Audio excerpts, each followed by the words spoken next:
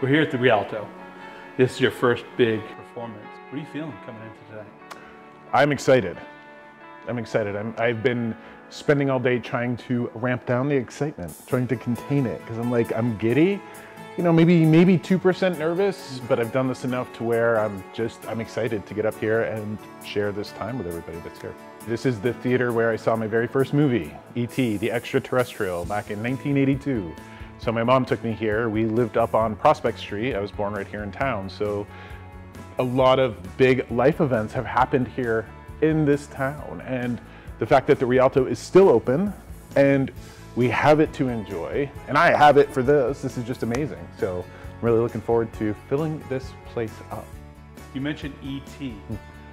Do you feel that there's a correlation with that movie of E.T. coming from another world and joining Elliot on Earth?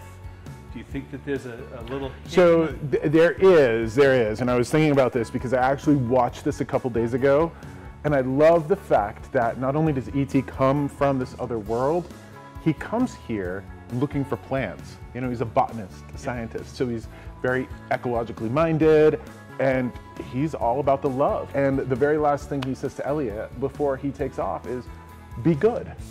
And our spirits couldn't want anything more for us.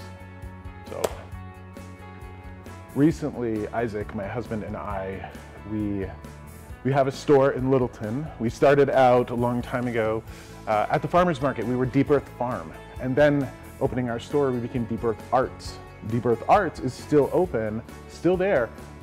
We've opened up a publishing house recently, so it's Deep Earth Press. So as a kid, I never had any of these ideas that this stuff was even possible, so I never even had a dream of being a psychic or a medium. When I was really small, the only dream I ever had was to be a writer. So I've accomplished that. I've written a couple books, but part of this process of working with people, working with their beloved dead, working with their ancestors, is the idea of capturing their stories and preserving it for future generations, their descendants, everybody. So where we go from here, or where I go from here, it's all about the books, it's all about the stories, it's about continuing this work, but in a larger aspect, it's really about helping people preserve their stories.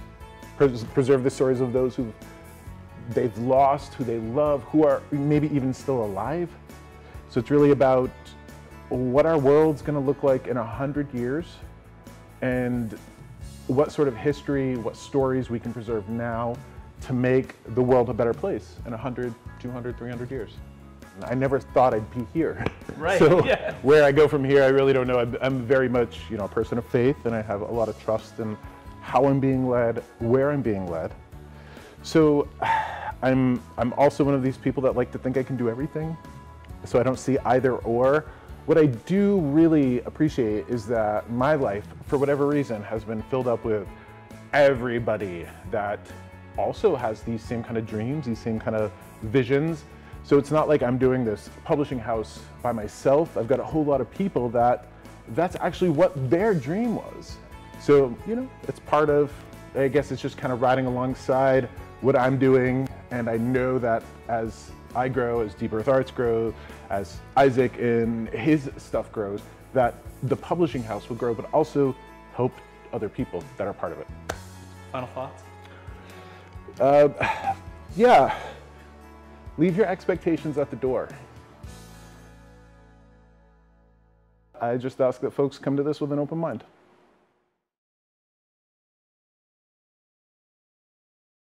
Without further ado, Josh Simonds.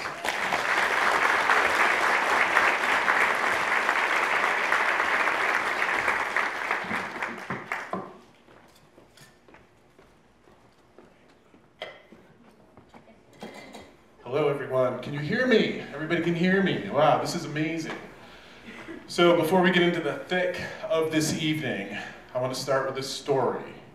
Not my story, it's gonna, it involves me, but I'm gonna start with a story, and it is one where, at the risk of sounding like my favorite Sicilian, I feel like I'm about to go, picture it, Littleton, 2018. It's right around then. I want you to imagine late 2018, early 2019. The gentleman that was checking everybody in, that is my husband, as Chad had said, Isaac. Isaac and I had our very first retail location in Littleton. We are Deep Earth Arts. Right now we have a location on Cottage Street. At this point in time, we were underneath Crumb Bar in Littleton. If anybody is familiar with Crumb Bar, it's right across from the public library. Great people, great coffee, great baked goods. We were under there, and it's an old art gallery, if you will, so it's very long, very narrow. Some people here may have actually visited our location while we were there. So I want you to imagine it. It's split halfway down the middle. We've got our retail stuff on one side. Isaac would be helping customers. And then on the other side, behind some curtains, I had my reading space. So this is late 2018, early 2019. This was right when I started to become comfortable using the word medium. When I started this, I wasn't a medium, I wasn't talking to dead people, I wasn't doing any of that stuff. But at this point in time, that stuff had started to really happen and unfold for me. Now, I want you to imagine that I'm sitting at this table. I'm sitting at many of you have been there, sitting at a little round kitchen table, which is wooden. It's got a candle on it, I've got a light over it. And I'm sitting with a woman. She's 85 years old. Her name is Cindy. I'm making that up. That's not a real name, but I'm making it up. Her name's Cindy. And I'm sitting across from her, and she's in her 80s. At this point in time, I was about 40. So this woman is roughly the age of my grandmother. Now, she'd heard about me, she set an appointment with me, and she sat with me because she had lost her husband of 55 years. I want you to wrap your head around that. Here I am, a 40-year-old. I'm not even as old as their marriage. And here's this woman who could be my grandmother, sitting with me, hoping to hear from her husband. And it starts to happen for me. It does. In the way that I do this, in the way that I receive messages, it starts to happen. So I start to receive a message from Cindy's husband. I start to smell barbecue. And I'm like, okay. Well, where he's at, he's got his barbecue. He's barbecuing. The next message he sent me was him standing next to a river, fishing. I could see the water, I could feel the water, I could smell the fish. He was very excited. He had his barbecue. He had his fishing. Then the next message came, and it got really awkward for me. Now, as you've all put it together, you've already met my husband, so that makes me a gay man. So I lay that down as context for the rest of everybody here because the next message certainly wasn't coming from me. All of a sudden, in my head, were these really well-endowed women. Really well-endowed women. And they were on the cover of some magazines, okay? So here I am, sitting with this woman. She's 85, okay? And I'm like, wow, you know, he's got his barbecue, and he's fishing, and I'm having a real hard time telling you this, Cindy. I don't know how to say this. I don't mean to be awkward. I don't mean to be crass. I don't mean to be inappropriate. He's got his barbecue. He's got his fishing. And he wants you to know he's got his Playboy magazines. And I say this to her, and she looks right at me, 100% serious, and she goes, why is that hard to say? Those are his favorite things. So that should give you an idea as to what happens to me. So now we're going to back up, and we're going to start about 40 years prior to that on a cold winter day in March 1979. Now, I am going to pick on her a little bit throughout the course of this evening, but my mother's here, right here in the front row. Big mama, mom, awesome. Back in March 1979, she gave birth to me up at the Lancaster Hospital. This is literally my hometown. I was delivered by Dr. Shields. Does anybody remember Dr. Shields here? Yeah, that's an old name, right? Dr. Shields. So I was delivered by Dr. Shields. I was a big baby, very big, not hard to venture that.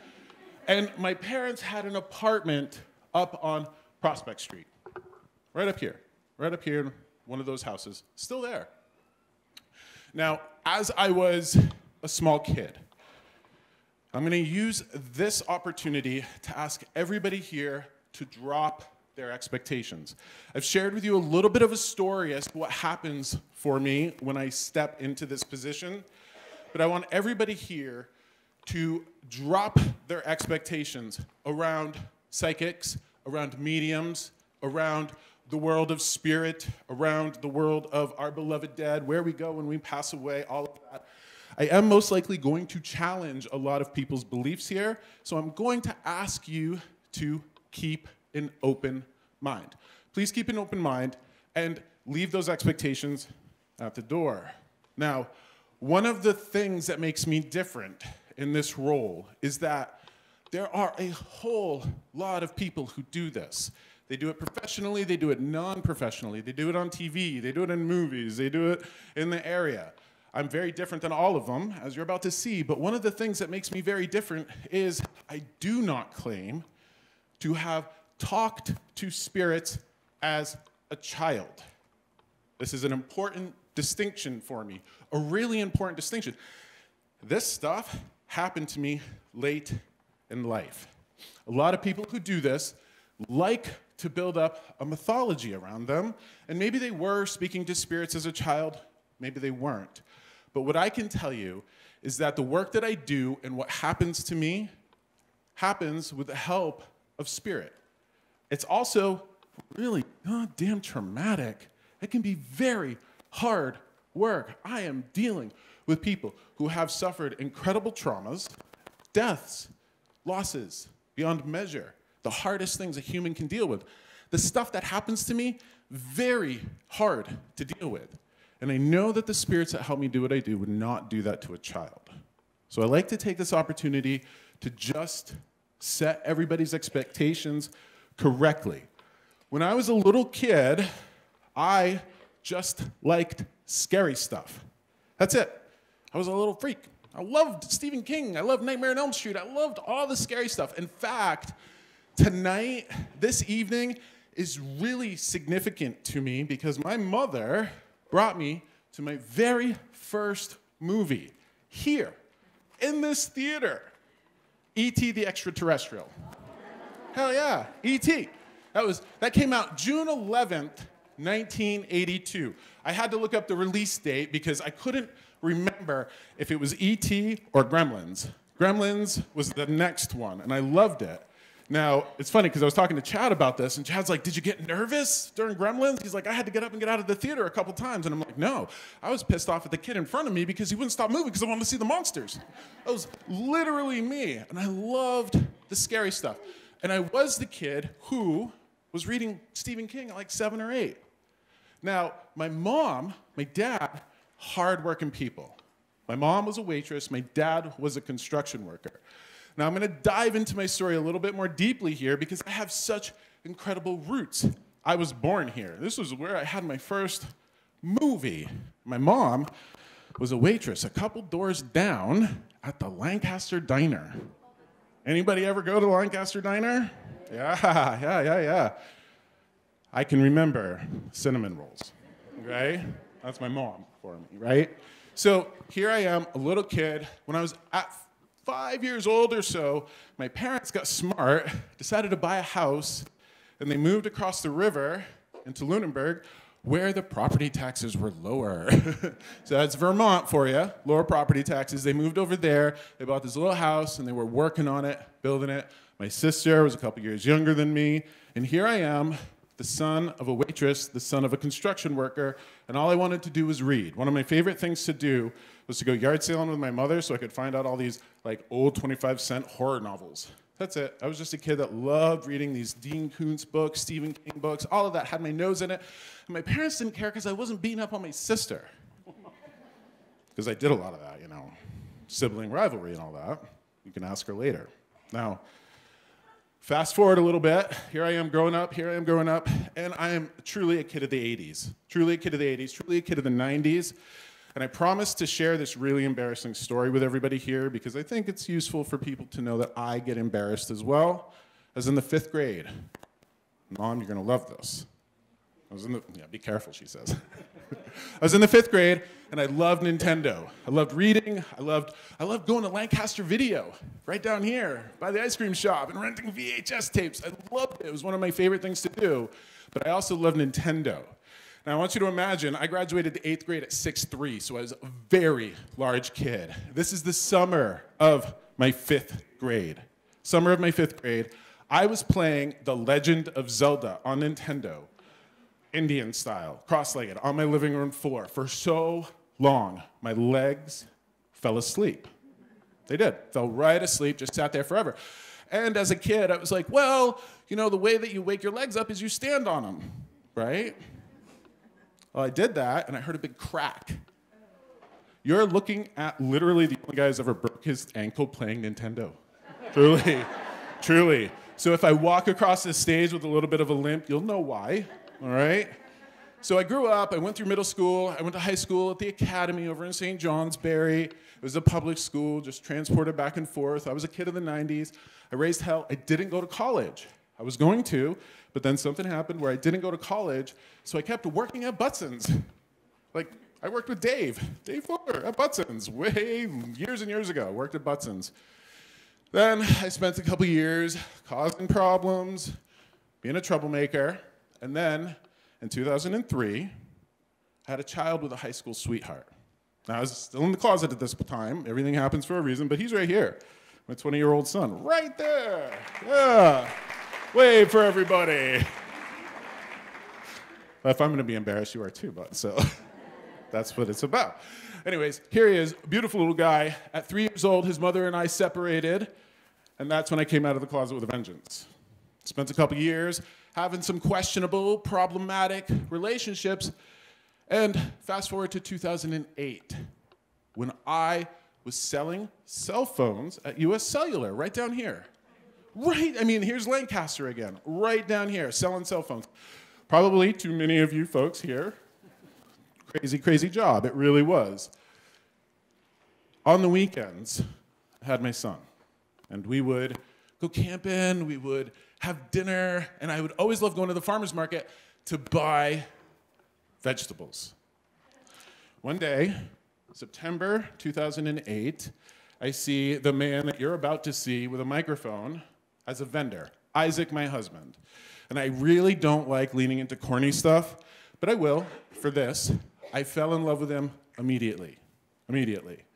And we kind of have this story, and I know he's going to want me to tell it. I was so overcome with him, like I couldn't even talk to him. It was very awkward, okay? The very first word that I ever said to him, I walked up to him, and I said, corn? Just like that. And he, thinking I was just a sociable human being, looks at me and goes, good morning. And I said, no. Corn? He didn't have any corn, okay? Eventually, I worked up the courage to talk to him, and we hung out once. And since then, since 2008, we have been attached at the hip. Now, the difference between he and I, when we met, was this. He had had a very religious childhood. I had not. My parents rode motorcycles. His parents read Bibles. Way different people. Really, truly different people. And when I met him, he had worked through a lot of that. And he was into more alternative spiritualities. He was into Reiki, shamanism, herbalism. He was into tarot cards, crystals, all of this stuff. And I was literally the guy that was like, babe, have fun playing Dungeons and Dragons, but please don't hurt yourself or hurt other people. I truly was that guy. And I paint that picture for you so you can see how strange this entire process was for me. Now, we had spent years and years together, from 2008 to 2016, when things were going to get really weird for me. I'm going to back up a little bit, though, because I don't like talking about myself, but I want everybody here to have a really good understanding of what happened to me, and I want everybody here to have a really good understanding about how things go in your life. How it's important to listen to our intuition, to listen to the nudges that we receive. Very, very important. So that's one of the reasons why I tell my story. One, to give you the proper expectations as to what's going on here. But two, so you can see how amazing your own story is. Now, I already told her that I was going to drop her name, and I don't see her, but she might be here. She knows who I'm talking about because I reached out to her today to see if I could actually drop her name, if she'd be okay with it. So, I had a couple on and off jobs. I ended up working in Littleton for a software company that lasted about 4 years. It became very just monotonous. I was doing the same thing over and over. I was in my car one day and I heard an advertisement on the FM radio, not the satellite radio, not the internet radio, but the FM radio, about the radio stations over in Vermont looking for sales help. And I heard it and I was intrigued, loved music, kid of the 80s. Sales help, radio, why not? I took a severe pay cut. It took me about 6 months to apply for that job. The manager of that radio station said to me, he goes, listen, I have to hire for this position. This is going to be the worst job you ever have. Truly. He hired me over the course of 6 months. And I said to him, I don't care. I don't care. I have a pretty awful job, just in the way that it was boring and I wasn't going anywhere, and I wanted to experience something. Even if I had a pay cut, even if I was gonna have a hard time doing it, I wanted to experience something. I wanted to learn. I wanted to do something different than just make some millionaire more money. It was awful. So I decided to take the job, even though the guy said it was gonna be the worst job I ever had. Sales help, sales in and of itself is tough. It is a tough, tough job to do. So I decided that I was just gonna do what they were training me to do, go around all of these little businesses and see if they could use radio. Radio is a waste of your money. It really is. Unless you're a car, like a dealership or a bank or somebody with lots and lots of money, you need a lot of money to make radio work effectively. Now, here I am, 2013. I am running a special for the Lancaster Fair. They have a package. They got a package of sales ads that they want to run for the fair. So here I am in this area where I met my husband, where we were kind of doing farmers market stuff, where I had known people from selling them cell phones. And so I'm wandering around in these businesses seeing if they would want any radio ads. Now, I'm across the street here on this day in September 2013. And I walk into this store called New to You Simonds. Do people know Amy Landry here? All right. Amy, I thank her deeply for doing the best thing ever to me and kicking me out of her goddamn store. She did. She did. Sweet, I had helped her and her family with cell phones. She knew who I was. And I go into that store and I tell her who I'm representing. And she goes, stop right there. Get out. She escorted me out. It wasn't me. It was the company I was working for. That was so significant to me at that time. I had run into that from time to time with businesses. This radio station had been around for 20, 30 years and had upset a lot of people. I was finding that out by getting all of their really crappy old accounts. That's what they did to me to cut my teeth. So I'm in Amy's store. Amy escorts me out. Best thing that could have ever happened to me, because in October 2013, I get an idea. Here's an idea. Out of all of these businesses that I'd worked with, I'd found that none of them were doing social media correctly. None of them were doing it hardly at all. They weren't doing anything on their website. And when I was working with them for radio, I'd be like, well, you know, what's going on your website? What's going on in the newspaper? Let's see if you get a radio ad. Let's see if we can make it gel and all that. Nobody's updating their hours on their Facebook pages. Nobody's doing any of that stuff. Nobody's taking pictures of their food or talking about what movies they got planned. It's been a long time since 2013. I decided to go around and tell people that I would run their social media for them. I just start taking pictures and posting their flowers and their food and all of that. And I loved it. I loved working with locally owned businesses. I didn't want to devote any of my energies to the banks or the car dealerships or any of that. They got plenty of money. They got multi-million dollars accounts. I can do that. I wanted to help out the mom and pop shops because my mom and dad, they both came from farming families, yeah, but when I was in middle school, they started their own masonry business. So they were working, my mom was working, she'd come home, do the books, my dad's working. I mean, I just wanted to help out these small businesses. So 2013, I decided to do that. In 2015, I was in a yoga class with Kat Colby. There's another name, Lunenburg area. I was in this yoga class, and all of a sudden I got an idea. That idea was North Country Local. So North Country Local was this idea. I was going to take and work with a business, feature a business every day, and they were going to give away a $50 gift certificate. We're going to use social media to boost it up. I think it's up to like 15,000 people, or it's 16,000 people now. It's a pretty big presence, but I had this idea of I didn't want to work with businesses that weren't owned by here. I actually told people, no, thank you. You don't live here. You don't own your business here. I'm going to only work with people that are from here. Now, I did that right up until about 2016, when all of a sudden things were going to get really weird for me. And now we're starting to lay the stage for the Twilight Zone.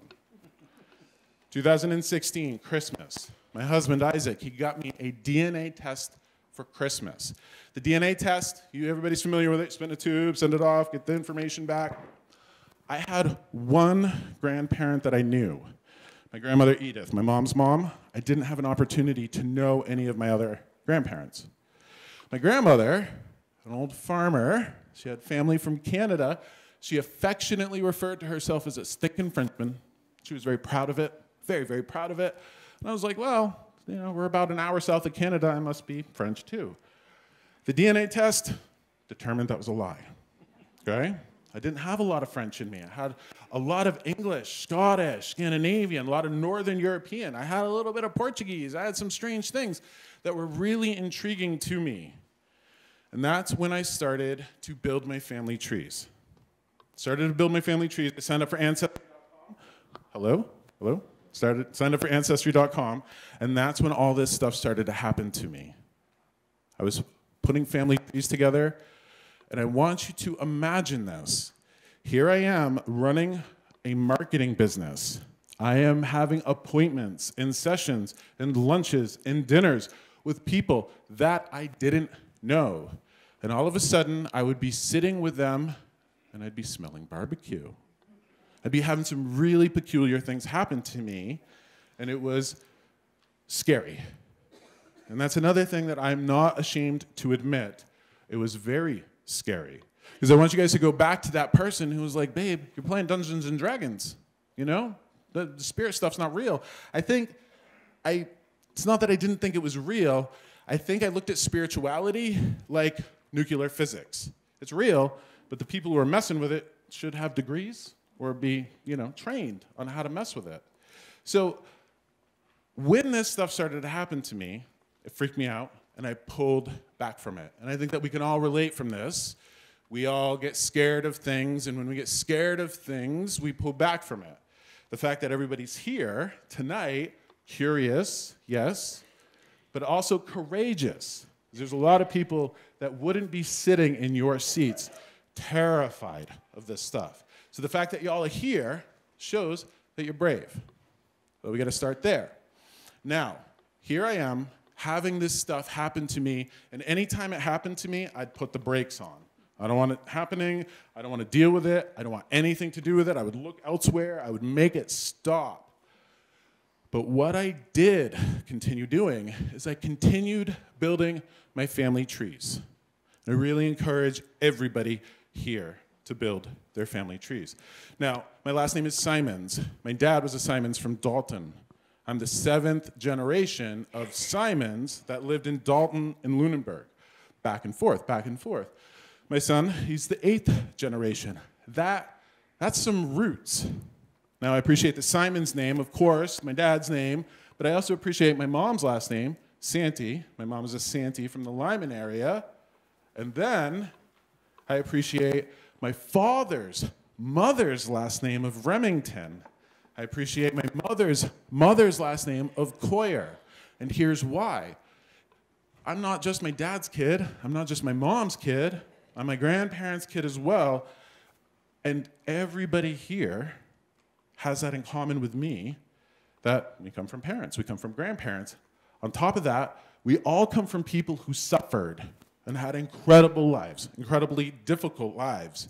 I'm going to use my dad's mother as an example. I never got to meet her. She passed away when I was 2. My father's mother gave birth to my father in 1958 at the age of 47.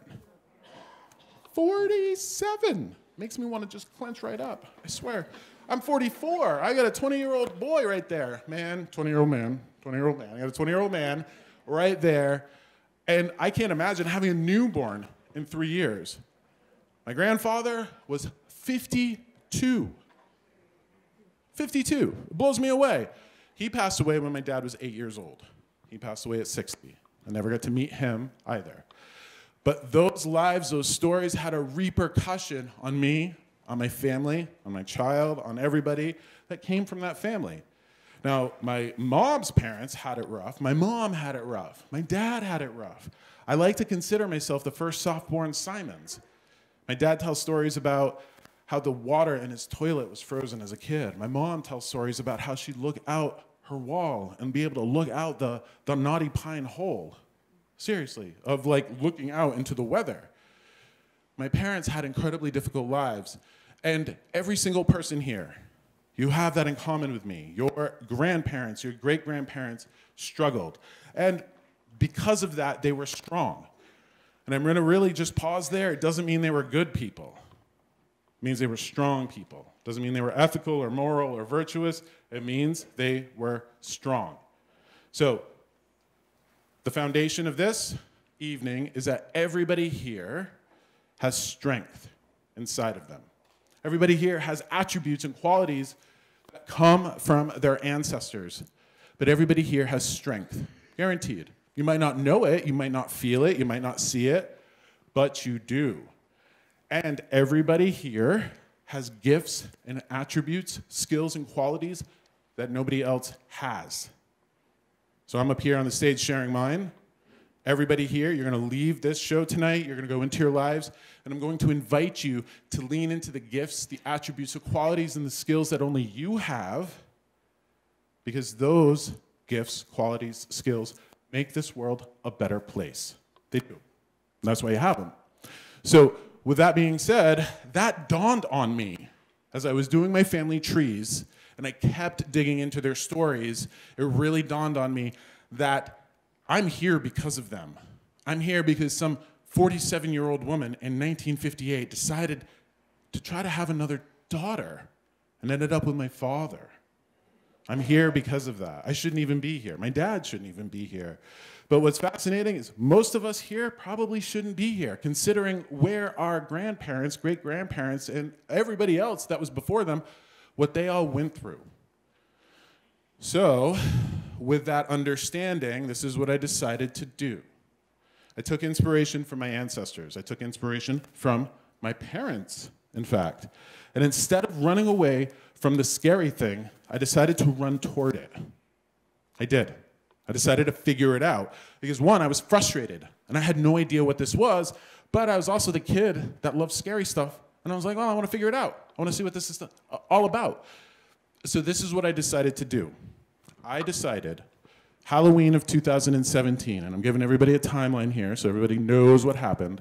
Halloween of 2017, I decided to run a science experiment. And I want everybody here to do this with their own life. I got into this because of science and a DNA test. I went through high school. I know what the scientific method is, and I decided to use it. The scientific method, if you all are familiar with it and can remember, basically running an experiment and drawing data from that experiment. I had a hypothesis. I had some really weird stuff happening to me, and I wanted to figure it out. So I had my husband set up a night, Halloween 2017. I wanted to give readings to people that I didn't know, and so I had them come in front of me, one after the other, after the other. I think I have to stay over here, Chad, for this mic to work better. Yeah, I think I'm getting over there a little bit. I'm going to try to stay over here. Fades out. So I decided to figure it out by running a science experiment. 9 people, 9 readings, And this is what I wanted to do. I wanted to sit in front of people, and I wanted to see if what I was receiving was accurate, was tangible, and was evidential. When you hear the word medium, you're going to want to hear the word evidential behind it. That's evidence that somebody is feeling, seeing, experiencing something that isn't, they shouldn't know. Something that they shouldn't know. Not something that they're making up, but something that they shouldn't know, something specific. And I wanted to figure that out, and that's what I did. 9 readings, boom, boom, boom, boom, boom. Some really strange things happened to me, and I figured it out. This stuff was coming externally. It was coming from outside of me. Now, on top of that, the other common denominator with that was everything that I was receiving on behalf of somebody's well-being. This is super important, because I could just be receiving random stuff. That's not what happens. When I sit with a person, and you guys are about to see this, when I sit with somebody, what happens is their spirits, their ancestors, their beloved dead want the best. They do. They want the best for your heart, they want the best for your body, and they want the best for your home. Those seem to be the 3 areas that I'm concerned with when I sit down and I give readings to people. Heart, health, and home. And I see some familiar faces in this studio, or this theater, that I think can relate to that in their time spent with me. Heart, health, home. Now, with that being said, I want to explain to you all, and this is something that I want to make sure everybody gets from here, I want everybody to know that I figured out what this stuff was, but I'm not the only one that has it. So I want to explain to you exactly what goes on with me and exactly what goes on with everybody here. Everybody here has intuition. Intuition. Intuition is a human attribute. It's a human gift, like athleticism, artistry, singing. Everybody's got a little bit of it. Some people got a lot of it. But let me tell you what intuition is. Intuition is your spirits, your beloved dead, your loved ones moving through you. And now I'm the science guy. I got to figure this out, and I got to have the tangible proof of how it works. So I want you to think about it like this. And again, I'm a spiritual person. I'm not a religious person. I'm not going to ask you guys to believe in specific religions or spiritualities. That's not what I'm doing here. And I want you to see that what I have figured out and what I've determined is global and universal to everybody. So, the first thing, when we pass away, we do not poof out of existence. We do not go away. We do not disappear for all time. We carry on. And I want you to think about your human existence right now, like the body that you have, as a horse. And I want you to think about the spirit or the soul that you have as a rider. When you pass away, the rider gets off the horse, and your horse is buried or burnt or what have you. Now, when we lose our horse, when we go to the world of spirit, let me tell you what else I figured out. It's not some far distant planet. It's not some far distant dimension. The afterlife, heaven, paradise, call it what you want. I'm going to tell you right here and right now, it is right here. Right here, right here with us. I want everybody to think about it like this, please. We are on the other side of a one-way mirror. Everybody's seen a one-way mirror in a cop show, in a police drama. We pretty much sit on the side of the suspects, pretty oblivious to what's going on the other side. They sit on the side of the police, the detectives. They know us, they feel us, they see us. And they are where our intuition comes from. Anybody in this room who would refer to themselves as intuitive knows they're intuitive because the very worst things that ever happened to them in their lives happened because they didn't listen to their intuition. I know a whole lot of people can relate to that. I should have listened to myself. I should have listened to it. I knew it about that person. I knew it about that situation. I shouldn't have gone that way. That's your intuition. Now, scientifically, I want you to know how it works so you can start to trust yourself. Our spirits are going to move through the intuitive, emotional part of our brain, the right side of our brain. We have the left side of our brain, which is the rational and the intellectual. Our spirits are moving through us all the time. They are sending us messages. They are giving us a positive feeling in this direction, a negative feeling in that direction, because they can see those things. And they're trying to send us that message. Most of us aren't listening. Pretty much everybody is not listening. It takes about 1.5 seconds to 2 seconds before your rational, intellectual mind kick in, and you start to translate it in your own voice. I've done this thousands of times with people. I have sat with people thousands of times, and I will say to them, I'll be like, well, I think you should probably ride a horse. And I'm like, oh my gosh, I was just thinking about riding a horse. And I'm like, well, you weren't thinking about it, you were receiving it. But because of the nature of our relationship with spirit, most of us don't even know that.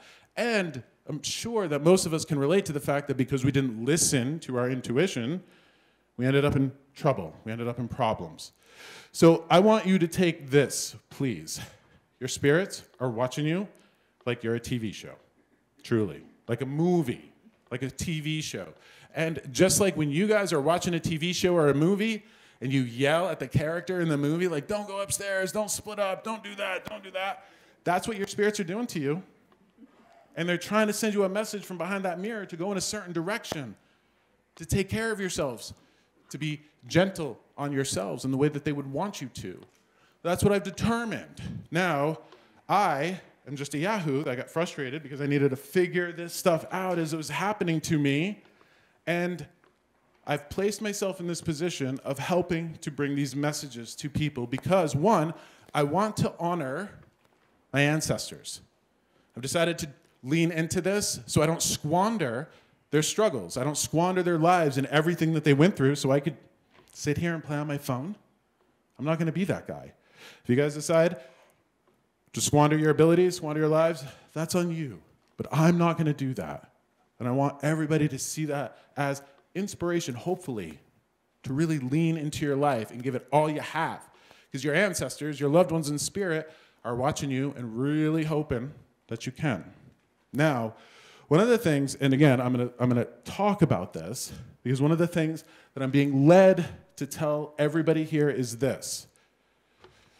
I am my grandmother's grandson. I might use her French, so if I swear, well, it's an adult event, right? Okay. Now, the other thing is I don't lean into what I call the woo. You're not going to hear much in the way of New Age spirituality, New Age woo. You're not going to hear much of that up here. And there's a reason. A lot of it doesn't make sense, and a lot of it is disempowering. I am literally the guy that does not even like to use the term spirit guides. A lot of people have heard that term, spirit guides. I don't even use that term. What I like or what I prefer, because it describes them to me, is our spirits, our ancestors, are like umbrellas. They're like umbrellas. We carry them around. They're over us. They guide us. They heal us. They shield us however they can. I don't like the term spirit guides because of this. I'm going to tell you a story. We have this store in Littleton. We see lots of people. I saw a woman come into the store one time, and she says to me, she goes, oh, you know, my daughter, she's moving. My spirit guides, they just don't want her to go. I had to look right at her, and I'm like, woman, that's not your spirit guides, that's your anxiety. So, I do want everybody here to lean into their intuition, but how do we know the difference between intuition and paranoia or fear? I'm going to get to that later.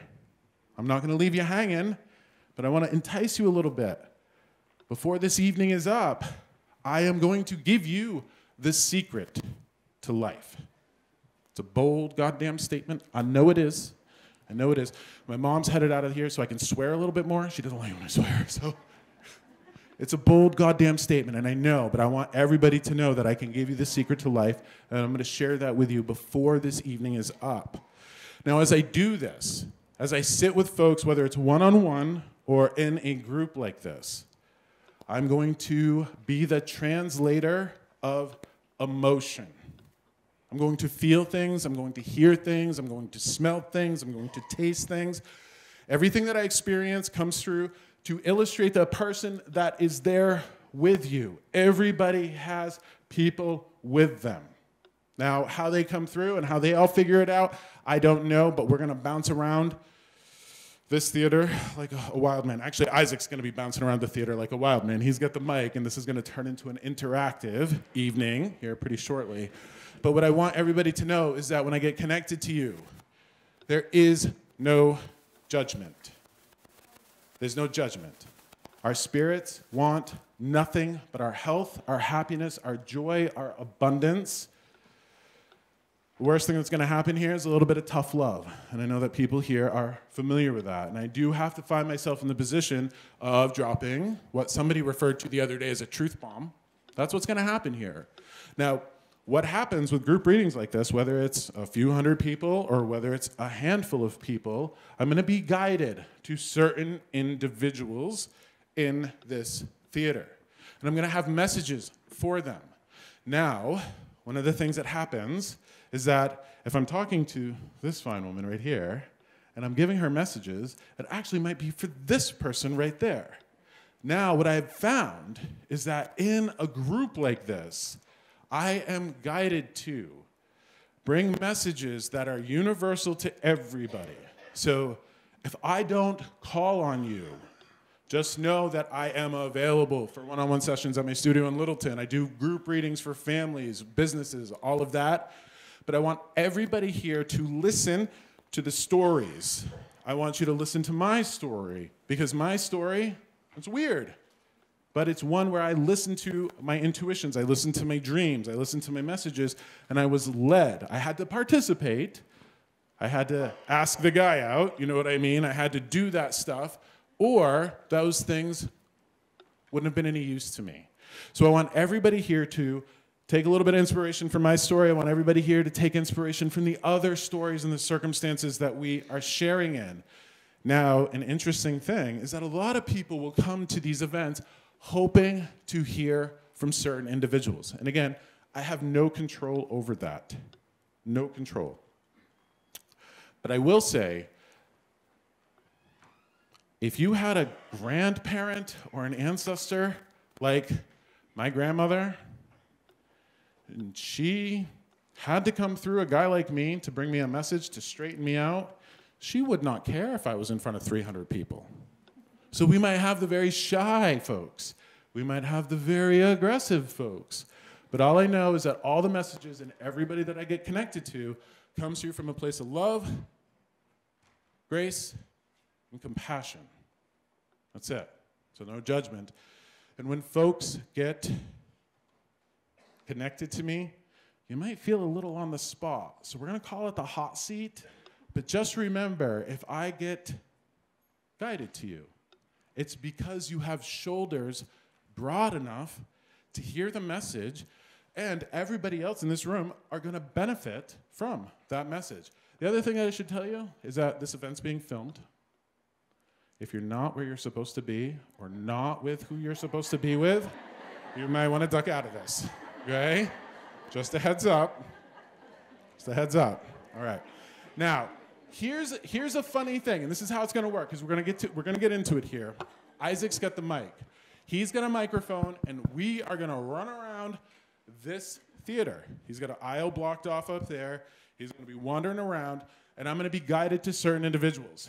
Now, those people are going to get really hot. They're going to feel on the spot, but those are messages that I am supposed to bring.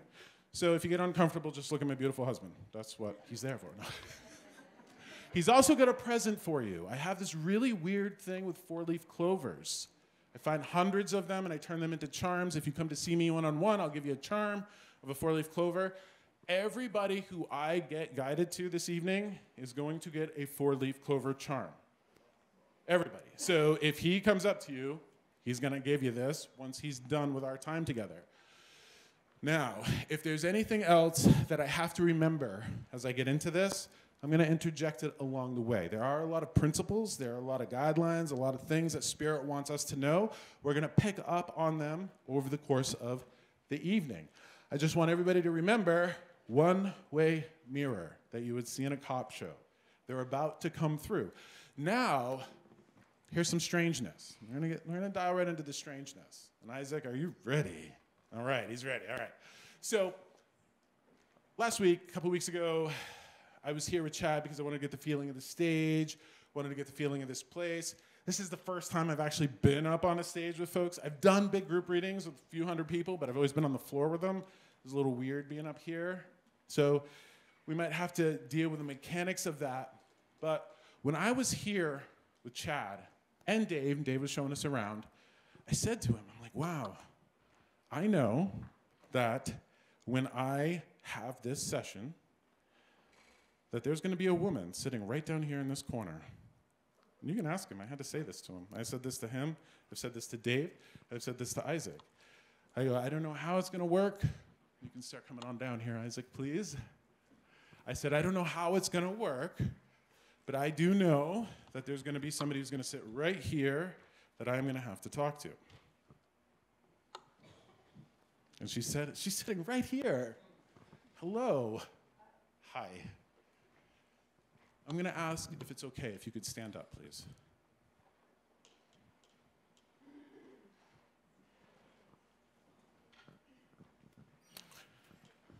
And I am going to grab a sip of my tea. Could I have your name, please?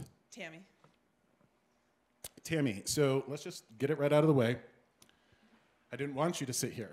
I didn't ask you to sit here. You sat here of your own volition. Yeah, I followed them. You followed them. Okay. Here's what's interesting. As I was saying to Chad, I was like, wow, just before this started, I was like, wow, all right, I need somebody who's got like big poofy hair, gray poofy hair, sitting right here in the center. And Tammy, you got it. Okay. So here's an interesting thing, because the message that I have for you is this, okay? So I want to illustrate to you the man in spirit that's around you. And I seem to get a lot of men. They seem to be very forceful during group readings. And a man, it's funny, very similar looking to you. Very similar looking to you. He's got a love of life. He would have been quiet. He would not have wanted to been around a lot of people. Loves you very much. And this is interesting because, and one of the things that people need to know, I get father, brother, husband energy mixed up because it's very powerful, very protective, loving, masculine energy. I got a man here who feels like, oh, big daddy, like a big daddy energy, big daddy energy. And it's interesting because he says that you're a rock star. And whatever you do, he's very proud of you and what you do. Now, one of the fascinating things is that I'm not sure if this is you, but I felt like this woman who was gonna be sitting here had something to do with like the administration of a school, okay? Are you in that position at all? No. No, Well, okay. It's Are not you in administration, it's human services. Human services, where you're helping out kids and stuff? Yes, Yeah, you help okay. kids. Yeah. So that's very much what it felt like. I was like, okay, so there's gonna be a woman here, administration, school, what have you. Now, what's fascinating is that you're just like me, Tammy, and that you come from people who honored hard work. We're gonna work hard, we're gonna get up every day, and we're gonna go to work. Sometimes to our detriment. Sometimes we can get taught to work too hard. And that's what we have to be mindful. The weight of the world is on your shoulders. You're sitting here this evening as an example for everybody in this theater, as an example of this mantra. I have a mantra or a saying that I like to live by. I try to do my best, and I want to see if you can accomplish this. This guy says it's going to be against your nature to do this. Okay? He's very indicative of that. Yeah, I can tell the theater and I can tell you, you're probably not going to listen to me. You're just like your mother, he says. That's fascinating. Okay. Stubborn. You're a stubborn lady. Okay. Set in your ways, dig your heels in. Can I ask you, are you a Taurus? Yes. Ha! He's a Taurus. Raise your hand, kiddo. He's a Taurus, too. If you're a Taurus, raise your hands.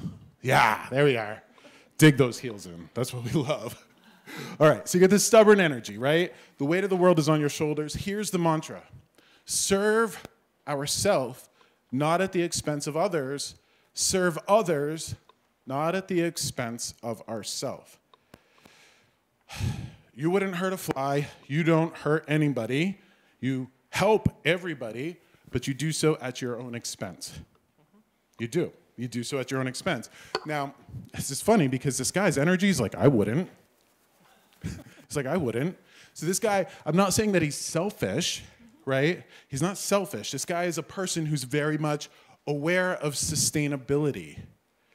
I think that you're just very much sort of You're kind of like my mom, and I'm going to pick on her a little bit in the way that my mom is sort of a cliched American woman. She expects the most out of herself. She gives herself the least, and then she gets pissed off at herself because she gets angry and tired. So, I mean, you guys should have jerseys. God damn it. But I need you, and this is interesting because he's bringing my attention to your feet, your ankles, your knees. You need to take care of them very much, very, very much. He says you're fragile like porcelain, okay. Do you have a son? Multiple, yes. Multiple, okay. What's fascinating is that this is this energy of you working hard. It's like what my mother did over the course of her life. Work hard, work hard, work hard. And I think what that is that's an example of kids do what we show them, not what we tell them, right? So I can tell my kiddo, and I tell him as often as I can, work hard, play hard. Don't work too hard. Don't play too hard. Try to maintain those things in balance so we can stay sane. Woman, you're not sane. Love you, but you're not sane. And there's this badge of honor, this like, I've got to fight, I've got to fight. You're just very, very geared towards this mission. So I want you to go home and I want you to look up the definition of martyr so you don't become one. So you don't sacrifice yourself, your well-being. And I don't mean to be scary. I don't mean to be scary. Take care of yourself so you don't prematurely end up over on the other side of this mirror with this man. Okay? Now, he says that you need to speak up. Your throat is blocked in the way, not right now, but I need you to speak up, okay? Now, can I ask you, did this man wear suspenders? Yes. He did. Occasion. On occasion, yeah. He's just a lover of life. He's a lover of life. And I'll tell you something, what a smell to walk into this theater and to smell popcorn in a theater. It's not like popcorn at home. There's only a certain smell that popcorn gets. And he's interesting because he says he's like watching you and eating popcorn. So again, I want you to see that we are very much the heroes of their stories. They carry on.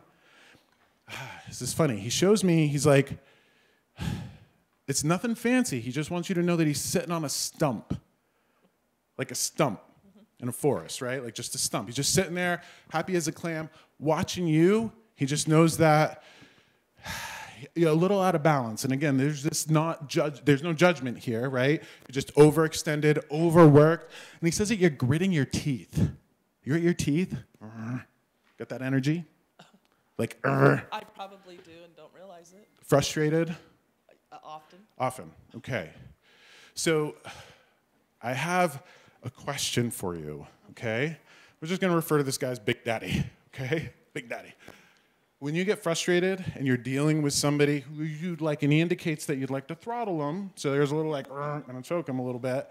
When you get really frustrated with people, I want you to imagine, what would Big Daddy do? Do you know what I mean? What would he do with those people? How would he interact with them? How would he care to interact with them? Would he just leave them alone and let them fall on their faces? This is fascinating because there is that energy of learning lessons as we fall on our faces. And this isn't your clients, this is your children. Okay? So just to be very much specific that you can't save them from themselves, you can't save them from their lives. You can help them, you can guide them, you can nurture them, but sometimes we got to wear the egg on our face and learn the hard lessons sometimes. This guy really wants to mess with you. Like, seriously. So I'm going to pass you this message, right? Because this is this guy. He just wants to play. He's a joker, okay? They tell me to tell people things, and they're absolutely ridiculous, and I'm going to tell you this absolutely ridiculous thing. He says you need to get a parrot. Like a macaw, like a toucan, something like that. Do you have a history with birds? Do I? Yeah. When I was little. You like birds when you were little like that in cages and stuff? My brothers had parakeets, and they used to let them loose in the house and scare my mom. Guess She was not a bird fan. Alfred Hitchcock. Alfred Hitchcock, the birds, yeah. So it's interesting that this guy wants you, and what's fascinating about this is it's and I'm not a big fan of like putting fish in tanks and birds in cages and all this. This is very much the color and the sounds to delight you, that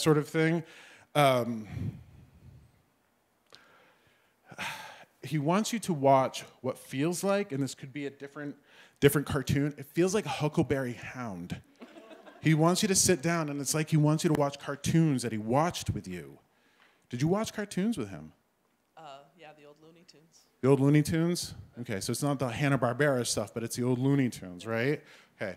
And he says he just really wants a burger. Burger, like a big, fat, juicy burger. Do you remember him loving those? Oh, yeah, grilled. Grilled burger, yeah, burger, right?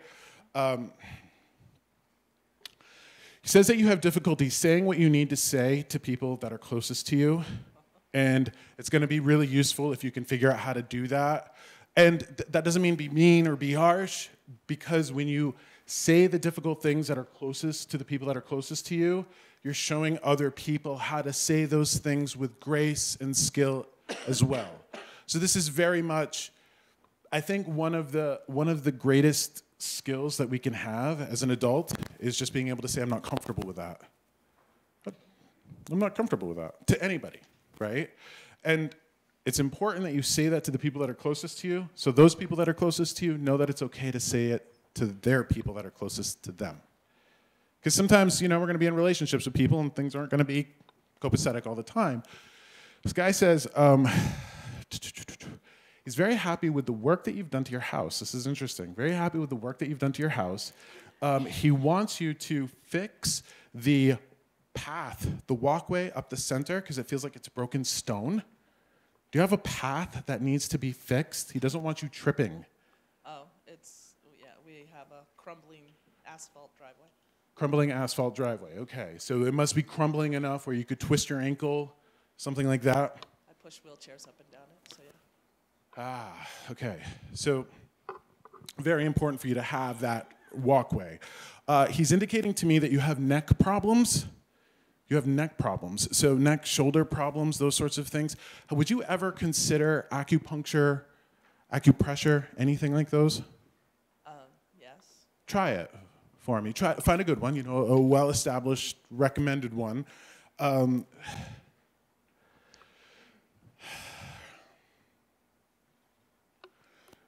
We have certain spirits in our lives that will play tricks on us, that will play jokes on us. And this guy, he's indicating to me, like, it feels like he's tickling your feet and he wants to mess with you. Okay. Why do they do that? Why do they show themselves so incessantly in this very joking way? They want us to know that they're there. They want us to know that they're there. He says that you feel very alone. So I don't want you to feel alone, and I want you to get into a healthy conversation with this man, okay? Now, this guy's showing me an old pickup truck. Like, he wants to be in an old pickup truck, and he just wants to, like, him smelling the gas and the old exhaust and the bop, bop, bop, bop, bop of the old pickup truck. It's like, if you have anything like that, you should go on a drive and talk to him. But I want you to talk to him, please. Do you have an old pickup truck, or did you ride in one with him? I have a 2008, that was his truck. That was his truck, okay. So I want you to get in that truck, drive it around, and I want you to talk to him. It is very important that we're on an ongoing relationship with our spirits. We should talk to them all the time. They're sending us messages, so we should talk to them. We just shouldn't do it in the grocery store, okay? So thank you for showing up tonight. I know that it was hard for you to be here, but this is good. This is good. Thank you for coming. Thank you. So Chad, there's our woman who sat right there. Thank you. Thank you, thank you. All right. Now, Isaac, what I'm going to have you do is I'm going to have you go up here to the woman in the tan. Yes, you. Oh, boy. Here we go. All right. Here we are. Could I get your name, please? Jeannie. Jeannie, okay. So, Jeannie, all right. This is funny. So you're a sleeper is what they say. And what I mean by that, do you know what I mean? You're a sleeper. 10 hours a day. Never have a problem falling asleep. It's a family tradition. It is. You sleep in the coats. Wonderful, wonderful, wonderful, wonderful. Now, okay, so it feels like we're going to get a lot of really funny guys tonight, okay? Funny guys. There's funny guys, and it feels like there's 3 of them around you, 3 funny men around you, and they're showing me as to be like Elmer Fudd, almost. Oh, Elmer Fudd guys. They're really funny, and they're having a good time with you. Now, they say, are you frustrated with your neighbors? Not anymore. Did you put them to sleep? Okay. So, a frustration with the energies of the people around you, whether it's an apartment or neighbors or what have you, what they want for you is they want you to get more houseplants. Okay? More houseplants. And what's fascinating to me is that, and I don't know why they're showing this to me, but they're going to show it to me. We're looking at trees, like little trees with thick stalks that are about this big. I know it's a particular type of houseplant, but it's funny. What they say is that you should be trying to replicate the forests of the Pacific Northwest in your home. You got anything for big trees? I need a 12-step program for plants. Ah, gotcha. So, get more. Okay. We're going to get more. Now, why they would talk about that is because apparently those plants are going to help you with the energy of the people that you're living around. A buffer, if you will, to their energy, to their noise, what have you. And also, who's it going to piss off? They say it's going to piss somebody off. Sorry. Not you, but this is that energy of these guys. They want to piss somebody off. This is funny. Yeah, I can see that. You can see it. Yeah. All right. So you're living with somebody who is going to be no. We have enough plants, or there's. No, there's nobody else. But yeah, I don't know. Maybe the lawn guy. I don't know. Hold on. Hear me out on this. Oh my gosh, was your mother frugal? Yes. That's who they're trying to piss off. Hold on. They're trying to get you to spend your money on unnecessary things. Okay? And can I ask, is your mom still here? No. She's not, okay. So these men are in spirit trying to get your mother mad. So now, seriously, if some more houseplants in your house get your mother upset, she's still got some work in spirit to do, okay? It's just plants. Now, whoo, she just comes through. Hold on. She's like, the plants that you need, very much herbs. She's talking about herbs in the kitchen, herbs, plants, all of that. If you're gonna get plants and herbs, do something with them other than just look at them, okay? That's what she says. Do something with them other than just look at them.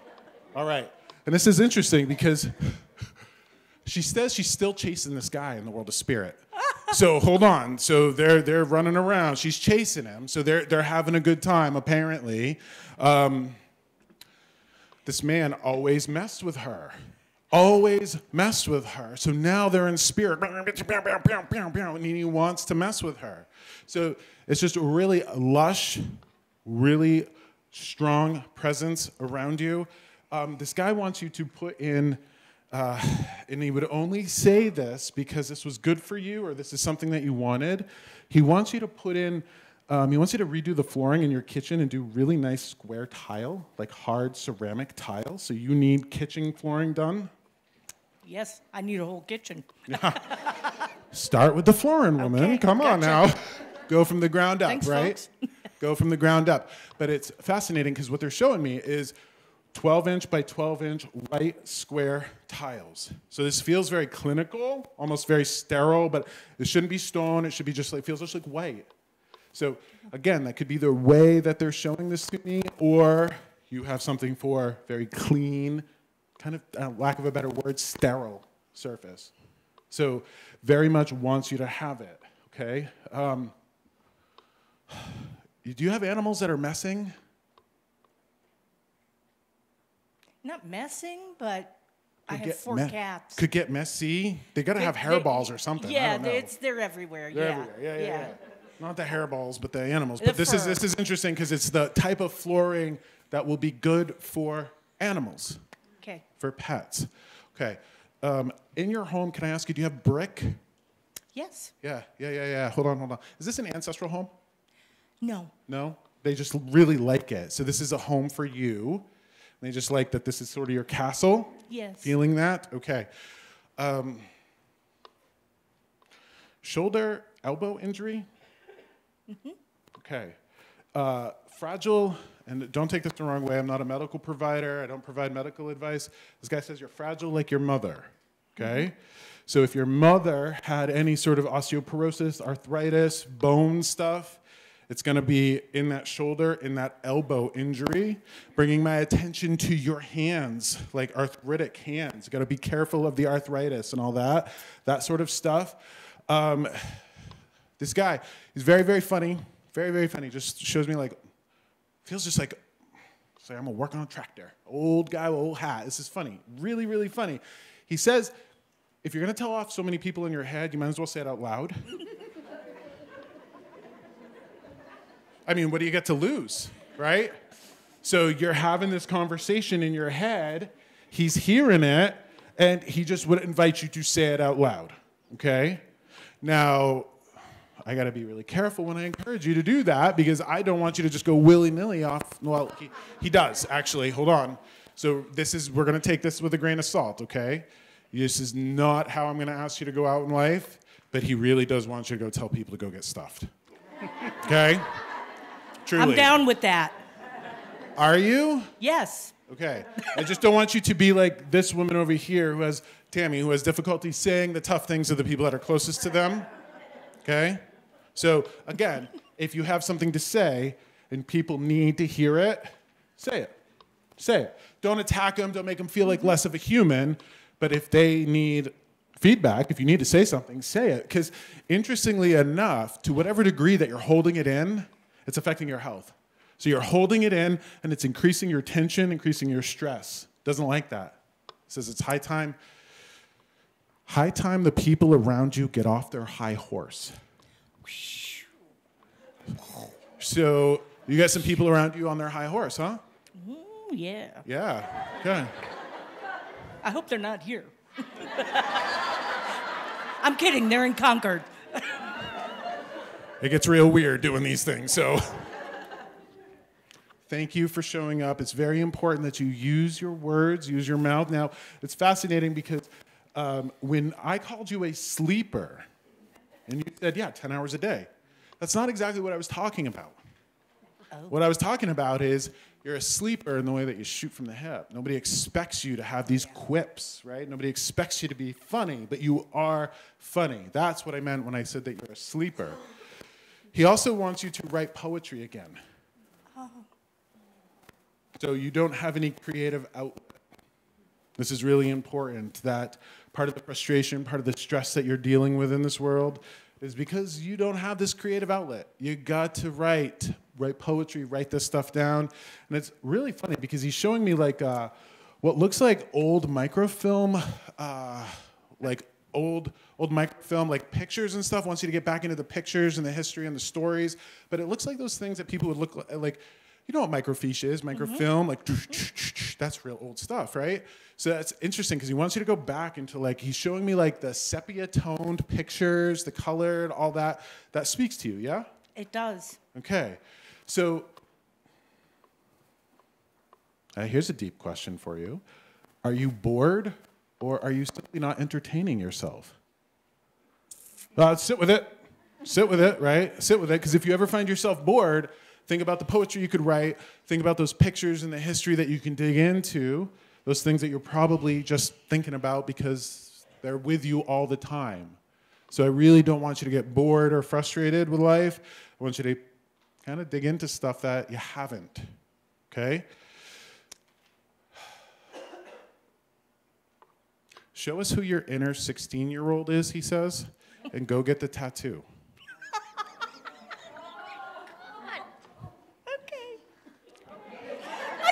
Sorry, I just talked about that with someone yesterday. Yesterday, pulled it up, showed it to them. Go get it. I'm down. Go get it.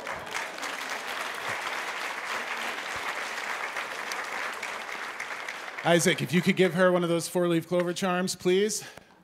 Thank you. Thank you. Thank you for coming this evening. Next time I see you, I want to see a tattoo. Oh boy, okay, so I'm getting called. I want you, if you could, Isaac, please go up to that row of 4. Okay. I'm having a hard time. There's no men there, are there? No men in that row of 4? Nope. Okay. Hold on. Go in front. Row down, please. Row down. Okay. If you're in that row, raise your hand if you're a male. Please. Okay, 1, 2, 3. It's the older, yeah, I know, you're hiding. I see you back there. The older man with a beard, please. I know, this one's for you. I know you're hiding, but if you wouldn't mind standing up, please, and letting everybody know what your name is. Mike. Mike, okay. So, Mike, all right. Around you, and again, remember, I'm being kind of guided right to this person, and I got this message for you. May I ask you, are you a third? Like Michael the Third? No. No, okay. Did you know your father and his father? I did know him. You did know them, okay. So may I ask you, are you very much like the both of them? Probably not. Did you bring anybody here this evening? My wife. Your wife, okay. Could you have her stand up, please? I know, you came for the fun. Come on, stand on up. Stand on up. Hi, Mike's wife. Could I get your name, please? Cindy. Cindy, okay. So I want to tell you about the men that are around you, okay? So this is the message that I have for you. So Mike, you feel like a person, and this is why I asked if you're a third. You got a very quiet man of integrity around you. Integrity. Integrity is important. You might not think it's important from the world of spirit, but integrity, as I know it, is defined as doing the right thing when nobody's looking. So you're a man of integrity. Now, what's fascinating is that whatever your last name is, you have men that are very much like you. Quiet, men of integrity. They have devoted their lives to the people around them. So, Mike's wife, Cindy, you said? Yes. Cindy, could I ask you, has Mike been very much devoted to his family and the people around him? Yes. Okay. Can I ask you, did you know his father and his father's father to be men like that as well? And it's okay if they weren't. I knew his father, and yes, he was like that, but I didn't know his grandfather. Okay, so there's a reason why, and as I said in the beginning, we all come from the bastards, the bandits, the bitches, we all come from people that have questionable ethics, morals, what have you. Everybody does. And the reason that I asked if you were a third, Mike, is because you, man, I'm telling you what, I have to relate to you. If I don't have any other message for you, I have this for you. You need to be proud of your life. You need to be proud of the people that you've raised. You need to be proud of what you've accomplished. And this is something else that I have to let you know. And this is why I share my story. The things that you're doing today and the things that you've done over the course of your life, you are going to see them play out 100 years from now, 200 years from now. So you have kids, grandkids? We had a boy. He died. He passed away, okay. Do you have other people that you guys have raised? Not really. Not really. Do you have friends, nephews, nieces, anybody like that in this world that have watched you?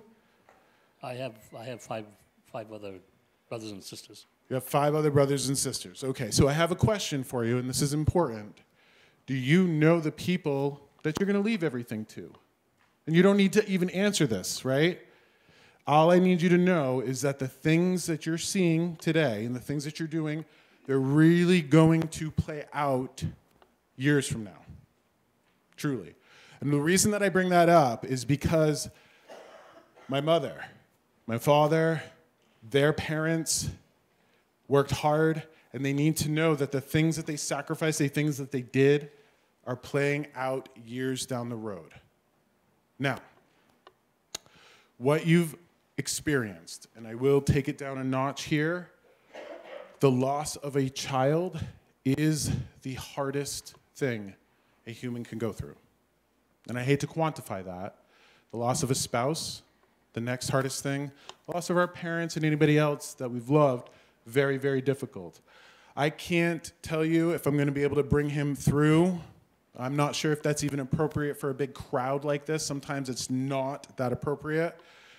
But I will tell you, and I think if you've had a child and you've lost that child, that idea of posterity, the idea of heritage, if we don't have our children, our grandchildren to pass those things on to, I need you to know that as you have made your way through this world, and as you've been members of your community, whether or not you have instilled those values into children that are still living, you've instilled them into the people that are around you in the community, into your friends, into your nieces, your nephews, your brothers, your sisters. So I think that's very much why this message is very, very important, especially right now. I think it's safe to say that the both of you are in the last third of your life, so you're probably looking at what happens after that third is over. I really need you to know that these men of integrity are around you very much, letting you know that your sacrifices and everything that you've done have been very, very worth it. This is also an opportunity for me to let you know, I oftentimes get members of our beloved dead who have been dead longer, who have been deceased longer, because it's like birth in reverse. Oftentimes, it's easier for somebody who's been passed for 20 years to come through versus somebody who's been passed for 2. But again, this might not be appropriate to have in this crowd of people. Now, can I ask you, and Cindy, this is a question for you, okay? May I ask you, did you know anybody, or perhaps this is this person, I'm seeing a dirt bike. Do you know anybody with a dirt bike? Yes, our son had a dirt bike. Your son had a dirt bike, okay. So this is his way of coming through and saying hello, okay? So again, remember, as I do this, I'm drawn to where I'm drawn to, okay? Now, who this is coming through me with this dirt bike sees very much, and this is fascinating, because I would associate dirt bike with like a lot of like heavy, fast energy, right? This person feels very gentle with a love of animals. Do you remember this person having a gentle soul and having a love of animals? Yes, definitely. Okay.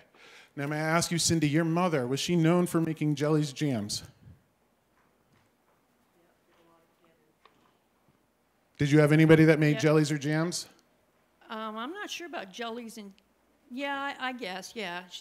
She did some, she did a lot of canning, but I'm not sure if it was jellies or jams. Well, the jellies and jams is the way that Spirit would say canning to me. That's kind of the symbol that they would use. So this woman who would have done the canning very much just wants you to know that they're all taken care of over there, okay? Now, what's really fascinating to me is that her message is that it's like she's got a bunch of them that she's taking care of. Not just this boy who liked a dirt bike, okay? Just like a bunch of them. So she's taking care of a bunch of people. And I need to ask you, she's relaying to me that she's watching, like, she's making popcorn. So like I'm feeding a bunch of people, like a bunch of kids who are watching TV or something. So can I ask you, did she have a bunch of grandkids that she watched, like, make popcorn for or something? What is this?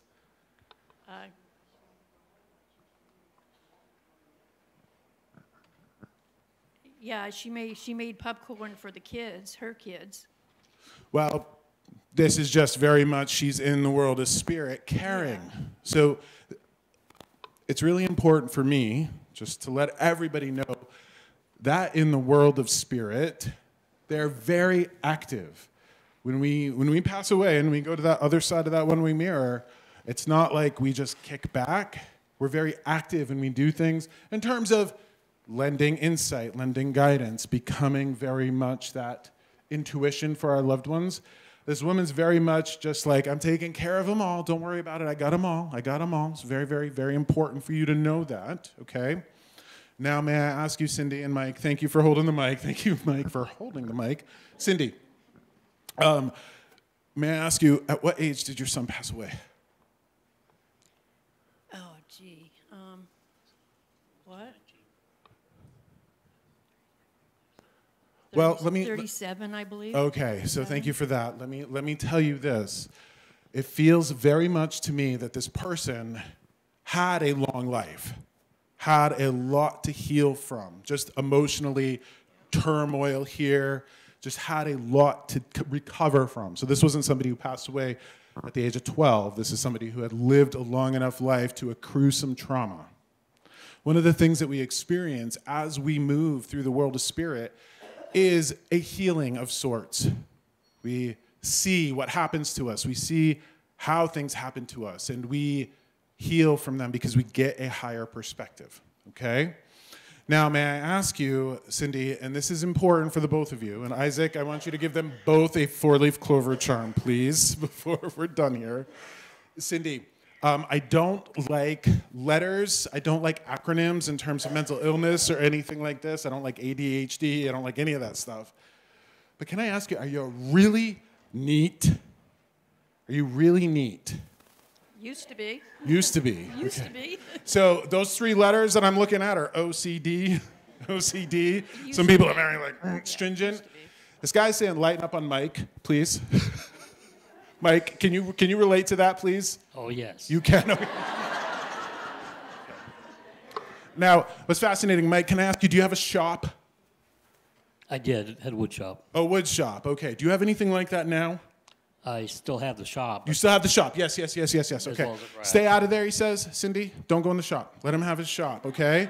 Now, if you want the kitchen to be neater, and Mike, make sure that you take off your muddy boots, please, okay? If you want the kitchen to be neater, say so. The kitchen's not his shop, right? But the kitchen isn't heaven. Kitchen doesn't have to be pristine all the time. This is funny because it's like, the energy that I get from this guy is like, Ma, you rode my ass all the time. Just in terms of keeping things neat, making beds, straightening things out, all of that. Life, we got to be neat. We got to fight against the chaos, all of that. But he doesn't want you to use however many days you have left to just be uptight when you don't need to be. And that's hard for me to say that because I don't want to call anybody uptight. But this is just, you got a few grains of sand left in your hourglass. Everybody does have a certain amount of days left on this planet. I don't want you to spend those days being really uptight over stuff that doesn't matter or doesn't matter to a great degree, okay? Now, Mike, can I ask you, do you drink coffee? Yes. Okay. Would it kill you to go half calf?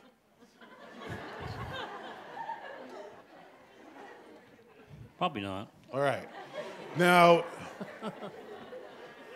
would it kill you to possibly read the news instead of watching it? I'm not a reader. Could you listen to it maybe instead of watching it?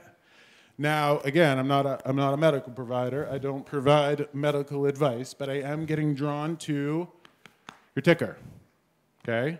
So caffeine, lots of caffeine, not really great for that. Stress of news, not really great for that. And this isn't me saying you're going to have a heart attack and kick the bucket. That's not what I'm saying. I am saying that the stress that you're going through, to whatever degree, is having an effect on your physiological self. And this is important. Now, can I ask you, Mike, are you aware of heart problems through your father's side? I'm not sure how my grandfather died. Okay.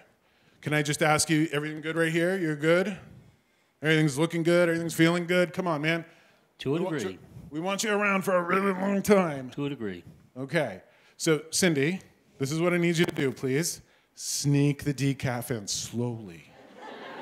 Slowly sneak that decaf in, please, okay? I make the coffee in the morning. God damn it. Of course you do, Mike. Of course you do. Okay. So what else I'd like you to do, too, all right? Now, Cindy, do you have pets? No. No? No. Okay. I want you to get some. Now, here's an interesting thing, all right? It feels like you could use maybe a Shih Tzu, maybe a pug, something like that, something small. No. Now, I want you to consider something, please. They really like the idea of Mike going, God damn animals, go, God damn animals. That sort of energy. Because my grandmother lived until she was 87 because she ran on piss and vinegar. They want the piss and vinegar in Mike's veins, they just don't want the coffee, okay? They want him to have that thing to get passionate about or get a little low-lying stress is okay. Watching the news, not okay, Mike. I think it's having an effect on you. So can I ask you, and this is a fair question for everybody, do you get a little amped up when the news comes on? You do? Okay. So this is an opportunity, and again, I don't care if you're right, left, center, otherwise, it does not matter. What I can guarantee you is that today's media, right, left, or center, is not the media of Walter Cronkite. It's not. Every single TV station, every single mass media news outlet is getting people addicted to fear, so people are addicted to the commercials. That's it. It's a bottom line thing. I want you to be careful of emotional manipulation via the news, truly. Walter Cronkite would tell you the news and then let you decide how to feel about it. Any news station now is telling you how to feel and then giving you the news. Truly, it is. So I want you to be mindful of that because our spirits are masters of practicality. They are. Can you do anything about it? If you can't do anything about it, don't sweat it. And truly, and then we're about to walk into this presidential cycle, I'm telling you, spirits, when it comes to the presidential election, are very much vote and shut up. Seriously. Seriously, vote, do what you can do, put your hands on it, and then take your efforts and bring them to your community. Because I'll tell you, it is incredibly frustrating for the world of spirit for people to get all caught up about the presidential election, but they can't name their own state rep. Truly happens all the time. And I'm not saying that you're one of those people. I just want you to know that right now it's vital that you pay attention to your heart health, your emotional health, your stress, and you don't let those talking heads get under your skin. It's vital that you don't let those talking heads get under your skin because they're just trying to make money off of you. And I think that's just going to frustrate you more. For me to give it to you in that perspective, I want you to think of public radio, AM radio, something like that, where you can listen to it instead of finding yourself emotionally manipulated by the talking heads that are on that idiot box. That's just really, really good advice. Now, I believe this is a message from your son for you, Mike. And again, this is to entice you to see this long life ahead of you. He wants you to get a tattoo. I don't believe in them. That's why he wants you to get them. He was covered with them. He was covered with them? Well, yeah, I am too. So here's something for you to consider, right? Here's something for you to consider. Tattoos are very ritualistic, very ceremonial. And because we lack the ceremony around losing people, it's useful for us to get a tattoo in commemoration because then we can become somebody else. And this is interesting because he's showing me like a dirt bike tattoo. Maybe just consider a little 25-cent piece one, like a $50 shop minimum, something like that. I know you don't believe in them, but I can guarantee you, just like everybody else in this room, you're not taking that with you. So take it with a grain of salt, but this is what I need you to know. Very, very appreciative of you and the way that you commemorate memories. May I ask you, do you have a flag in a case? Well, we did it one time, but I gave it to my brother. Okay. So you know what I'm talking about, like the flag in the box and all of that. Now, Mike, in your home or even in your heart, in the way that you have things on the wall, all of that, do you commemorate memories? And this is a question for you, Mike. Well, we have pictures on the wall. Are these your pictures? There's a few of mine. Okay. So very, very important for you to lean into that in the way of creating that space as a living altar, if you will, a living memorial to all of your people. And this is a message for Mike, not for Cindy. Mike, I want to ask you, are they coming through to you in your dreams? You're seeing people in your dreams? Has that ever happened to you? It has with the boy. Okay. Now this is important because I want to talk to you, and this is an example for everybody here in this room to see that this happens. We get up and go to the bathroom, generally speaking, around 3 o'clock, and then we go back to bed. Get up, go to the bathroom around 3, go back to bed. That space between that 3 a.m. bathroom break and dawn, those dreams are actual spirit visitations. Something about that time of day, something about the way our mind works, that's when those spirits will come in. And I want you to just trust that and know that that wasn't just your mind playing tricks on you, that they are coming through to say hello. And can I ask you, did he smoke and did that smell drive you crazy? Oh, he smoked. Yeah, and did it drive you crazy?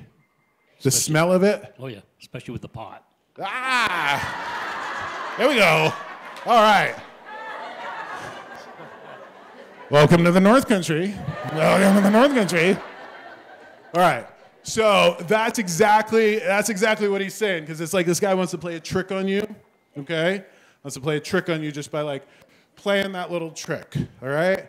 Now, Cindy, here's an important message from him for you. You made Christmas very, very special. So you had a thing about Christmas. You just made it absolutely the most special time in the world, right? Right. Okay. Now, it's fascinating because he's like, well, you went a little heavy on the birthdays, so you embarrassed him on his birthdays? Yeah. Yeah, you embarrassed him on his birthday. So you must have made a big deal of things and all of that. Now, here's something that I need the both of you to know, and this is vital because the fact that you're here, I have to lend you both as an example to everybody here, and here's why. Gonna get a little heavy, and this is really important for everybody to know because this is going to be an example of how everybody should carry on in this world. When we lose our people, children, spouses, husbands, wives, it doesn't matter. It is the most difficult thing that we will experience. Absolutely. Now, I want everybody in this room to imagine what it's like when we pass away. So I'm going to give you the basics here. When we pass away, it's like falling. It's like falling right through the floor.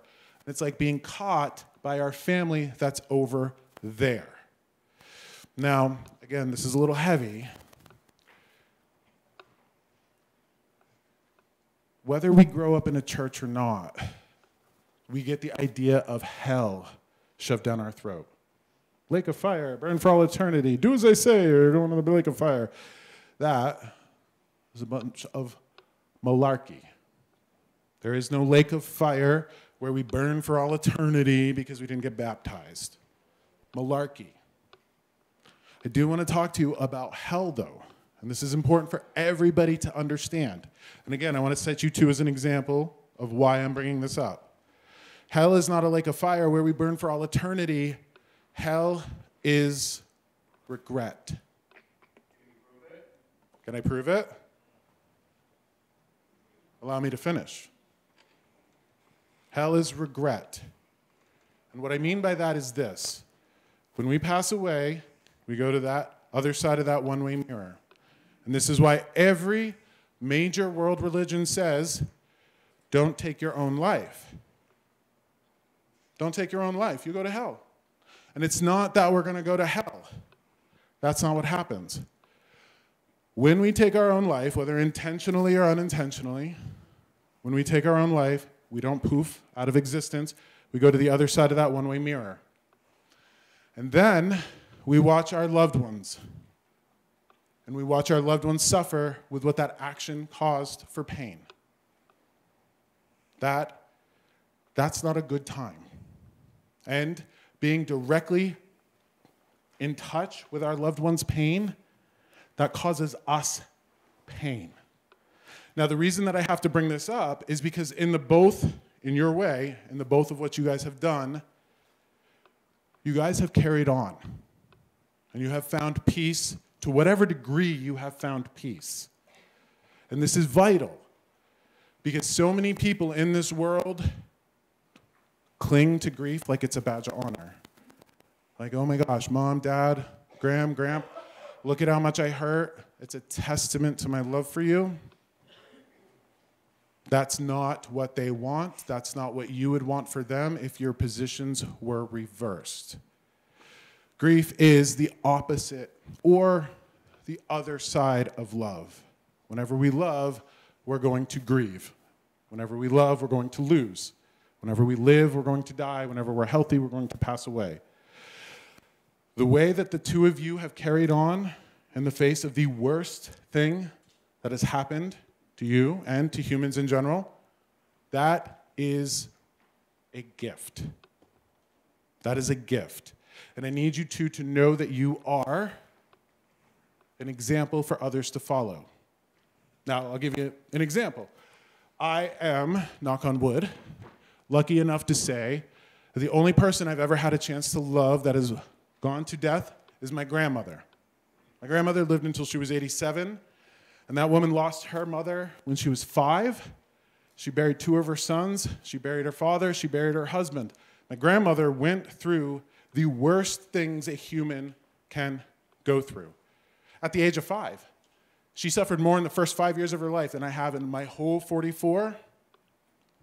And if there's anything that I can do to make sure that she doesn't suffer, I'm going to do it. And the only way that I can make sure she doesn't suffer as she watches me is to reduce my own.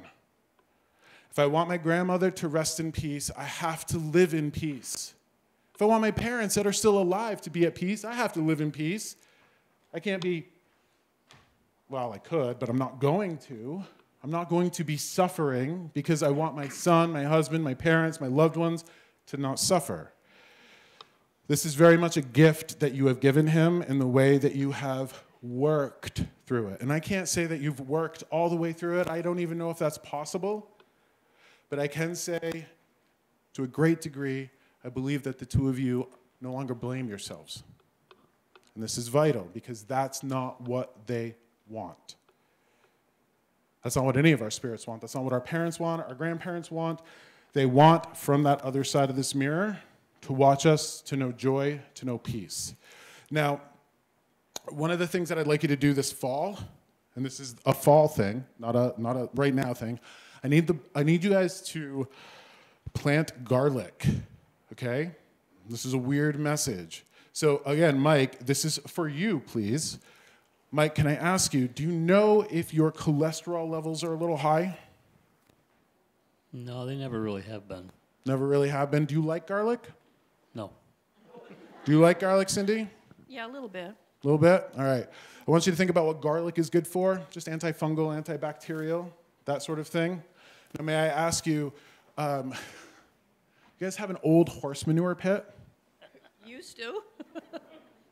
Old horse manure pit. Yeah. This is funny. Plant it in the old horse manure pit. If you could, please. Or get some of the old horse manure and put it wherever you'd plant the garlic, okay? Now, Cindy, it's not too late for you, please, to plant sunflowers. I want you to consider planting sunflowers. And what's fascinating to me, too, is that this woman around you very much wants you to feed the birds. So it's very much around planting the sunflowers so the sunflowers feed the birds, okay? So you know how they do that, right? Yep. Okay, perfect. You guys are wonderful. And whether you believe it or not, you both are an example as to what a relationship should be. Devoted, patient. I mean, I could give you the Bible verse, right? Love is patient, love is kind, all of that. You guys are very much that. Thank you for coming this evening. Now, Isaac, if you would give them both a 4-leaf clover charm, please.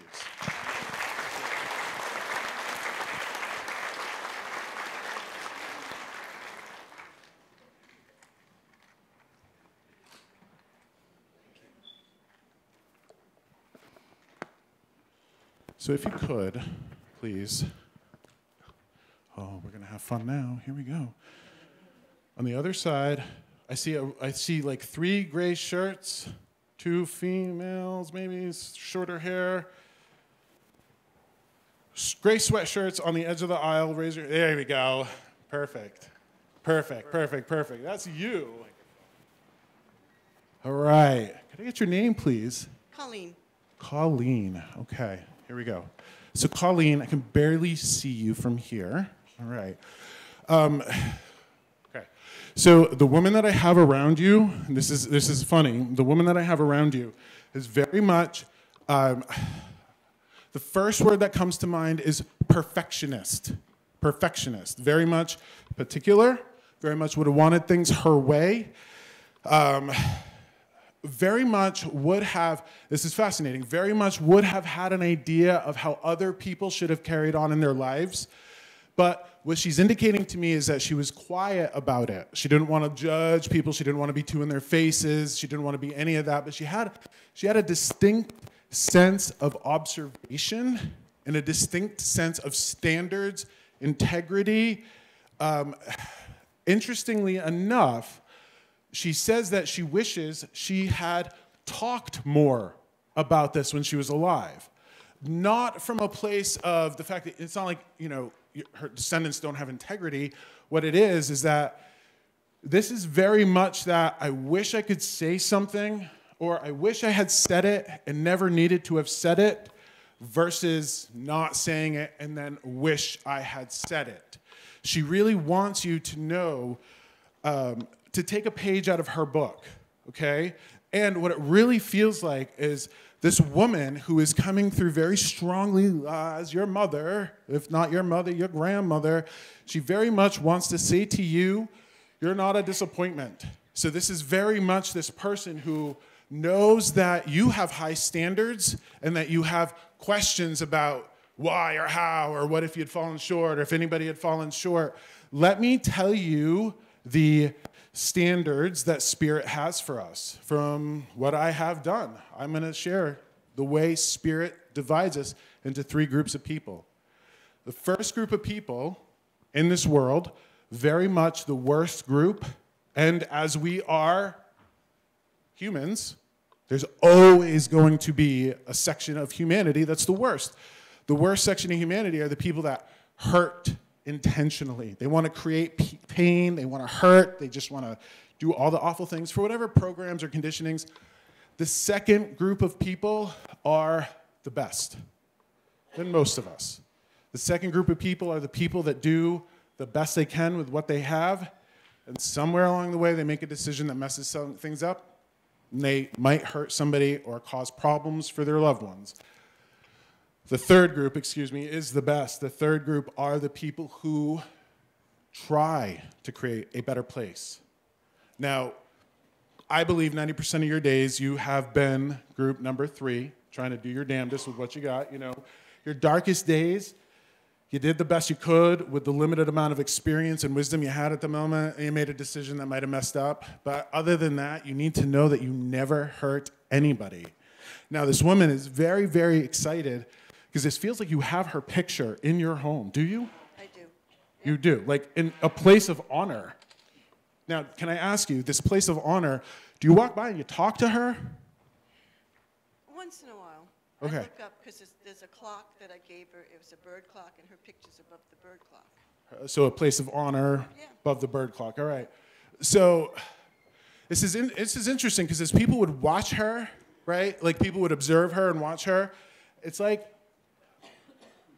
she knew people thought she was like a stuffy fuddy-duddy, but it's funny because she had a spirit. She had like a sense of humor. And what's really interesting is that she would use that to her own advantage. So it's like this old lady who got to be an old lady who then knew that people were thinking that she was slower or not capable, and she was very astute. This is fascinating. She says that in the very same way, you are that way.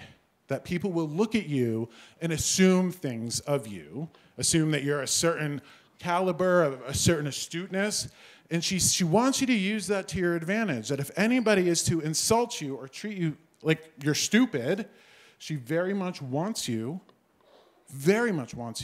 to use that to your advantage so you can just make your life a better place. Okay? Now,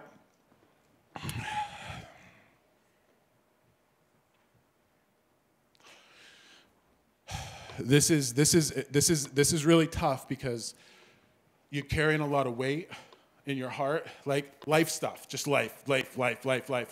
Everybody carries a lot of weight. She's just really needing you to know that you've not done anything wrong. So whatever you've got going on in your life, whatever sort of like turmoil, family member suffering, whatever's going on in your life, I need you to be really fair to yourself and see that you're not the cause of it. And just in the same way that she wishes she had spoke up more, you're here. You can speak up more, but, and this is really important, if you raise your mouth to the people that you love and they don't listen to you, it's not because your message isn't worth it. It's not that they don't care about it. It's just that they're stuck in their own stuff. They're leading their own lives. This is really, really important. This woman also feels like she would have withheld affection and withheld what I call positive affirmation. Like she just would not have told you that you'd done a good job. She wants to take this opportunity to let you know you have done an amazing job. Now, do you have grandkids? Yes. All right. Are you incredibly proud of them? Yes. All right. You got a little man, little hellion on like a skateboard? No. Okay. You got any little boys? No. All right. Any tom girls? Tom boys, tom girls? Was Braley a tomboy? Braley, yeah. All right. My granddaughter. All right. This is just very much like, could you always make sure that that person's wearing their pads? So is this somebody that's like a bike age? No, well, she's bike age, but So this is, again, the way that I receive things could be very literal, could be very figurative. yeah. So if you have a reckless grandchild, I want you to put all the pieces here together for me, right? If you have a reckless little wild, crazy grandchild, right? I want you to bring your influence to bear on that person, okay? And I don't want you to feel like you're upsetting them. Now, I very much am grateful that my mother finds it in her to give my son a good here to what for, because he needs that. I could give it to him, his mother could give it to him, all the other people in this world could give it, but I'll tell you, there's no message like that like the one from a grandmother, okay? So again, I want you to kind of get out of your own way a little bit in terms of being afraid of upsetting the apple cart. This woman wants you to upset the apple cart in a way that she regrets that she didn't upset her apple cart more. Okay? So here's a really important question that I have to ask you. And this is going to give you a different way for you to see yourself, please. If you had a daughter who was born into your life, born into your birthday, born into your life, went through everything that you've gone through, and in spite of that, turned her life into what you've turned it into, would you be proud of her? Yes. All right. That's where I need you to get for yourself, please. Because we can often, most of us, define ourselves by our worst mistakes. And when really, if we never meant to hurt anybody, what mistakes have we made? Truly. You've never meant to hurt anybody. You should be proud of who you are. You should be proud of your people. You should be proud of your family. And understand that sometimes life can get a little chaotic. That's out of your control. That was nothing that you did. This woman is very much about absolving you from any self-perceived sort of guilt or heartache, especially if you would never want anybody in your position to feel that had they suffered through what you've suffered through. So what I need you to do for me, please, is when you are kinder to yourself, I need you to see that you're being kinder to your mother's daughter. In the same way that I'm kinder to myself, I'm kind to my grandmother's grandson. Okay? So thank you for showing up this evening. Now, interestingly enough, please mind your lower back. Okay? Do you have any lower back stuff? It aches if I bend over just a little bit because I work like sometimes just bending ever so slightly. But I put the heating pad on it and that works. Okay. Yeah. Please take care of that. Now, Isaac, if you could please give her a 4-leaf clover charm. Thank you for that.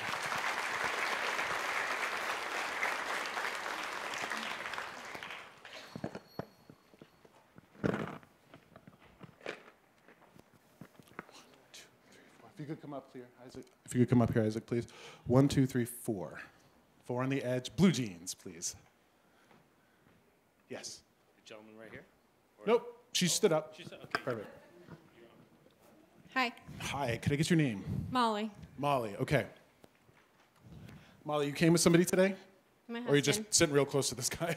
I'm just sitting close to him. Okay. Sitting. Okay. Here we are.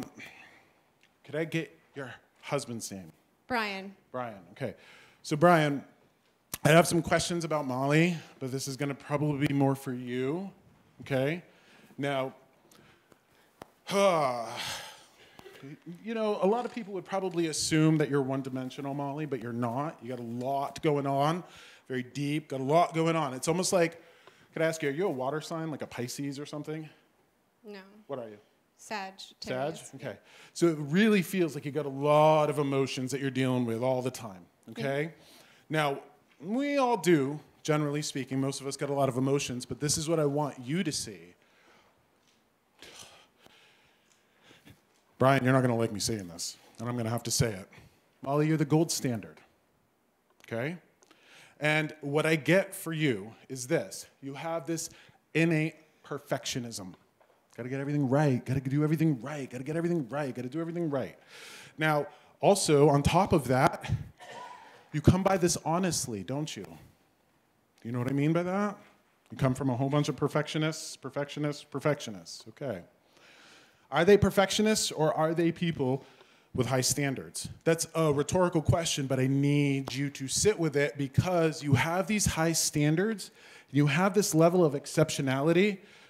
Brian, man, that's a lot to keep up with. That's a lot to keep up with. Somebody who wants a lot out of this world wants to somebody who doesn't know how to chill out by the pond. You know what I mean? Did you guys go to the pond? The lake. The lake, yeah, the lake. This is very much, this guy's just like, it's time to chill out. And you're like, come on, I got things to fix, I got things to do, I got things to straighten out, I got things to do. So, this is what I need you to do, Molly, okay? Again, I could have you do a million things, but this is what I want you to do, is I want you to not look at your perfectionism like it is part of you, okay? I don't want you to look at your perfectionism or your standards like they're part of you. And I'm going to ask everybody here to think about some things differently. Words have power. The way we talk about things have power. I really try to not say things like, I am sad, because I can't be sad. Sadness is external to us. The Irish language will say something to the effect of, sadness is upon me. Sadness is not us. We're not sadness. I want you to look at your standards, your exceptionality, and that's not my word, that's their word. This gold standard of wanting life to be a certain way, that's not you. That's something that you're kind of sitting in the same way that perhaps you were given a religion. You know, you're not Christian, but you sit in Christianity, that sort of thing.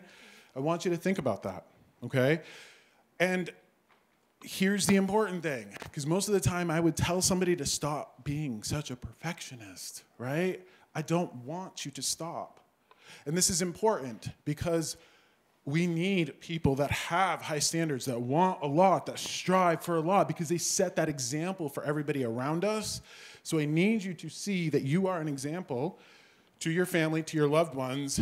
You're just really stringently clinging to your ideals, like it's life or death. And it's not. So I want you to sit with how important it is to be exceptional, how important it is to have standards and want dreams and hopes and aspirations. But if you can't make it happen to the degree you want to, the world's not falling in around your head. And even more importantly, you're not a failure, okay? You're not a failure. Now, this message is very important because this comes from a man who is really well-read.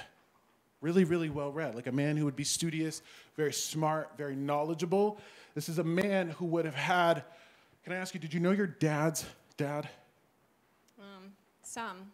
Not, Some? I wasn't close to him. You weren't close to him? No, but I knew of him. I knew him. You knew of him, you knew him. Can I ask you, you had that name? Like your dad's name, your dad's last name? I don't know if you have it now, but it's very, like there's a standard of exceptionality. Like I want things to be good. And this is very much like an ancestral thing that you have going on, is that, you know, they just want the best for us. You're really relaying that. But again, how do you find that balance between wanting those standards, wanting everything to be great, but not feeling like a failure if things don't measure up or you don't hit the mark, okay? Do you have anything that's like a sales forecast? Do I have a sales forecast? Yeah. Okay. Have you ever worked in sales? No. It's hell. Like truly hell. It is, it is.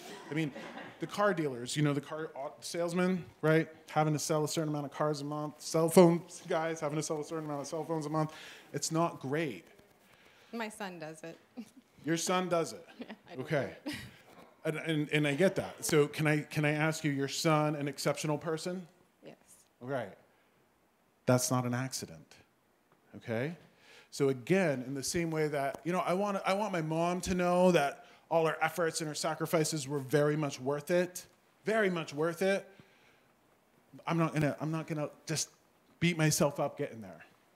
Okay? So I want you to really want you to take that into consideration. Now, may I ask, and I might get this flipped between the two of you, Brian, do you want an addition? Do you want an addition? Like an addition to your home? Do you want to expand, make a bigger thing? You're building a shop.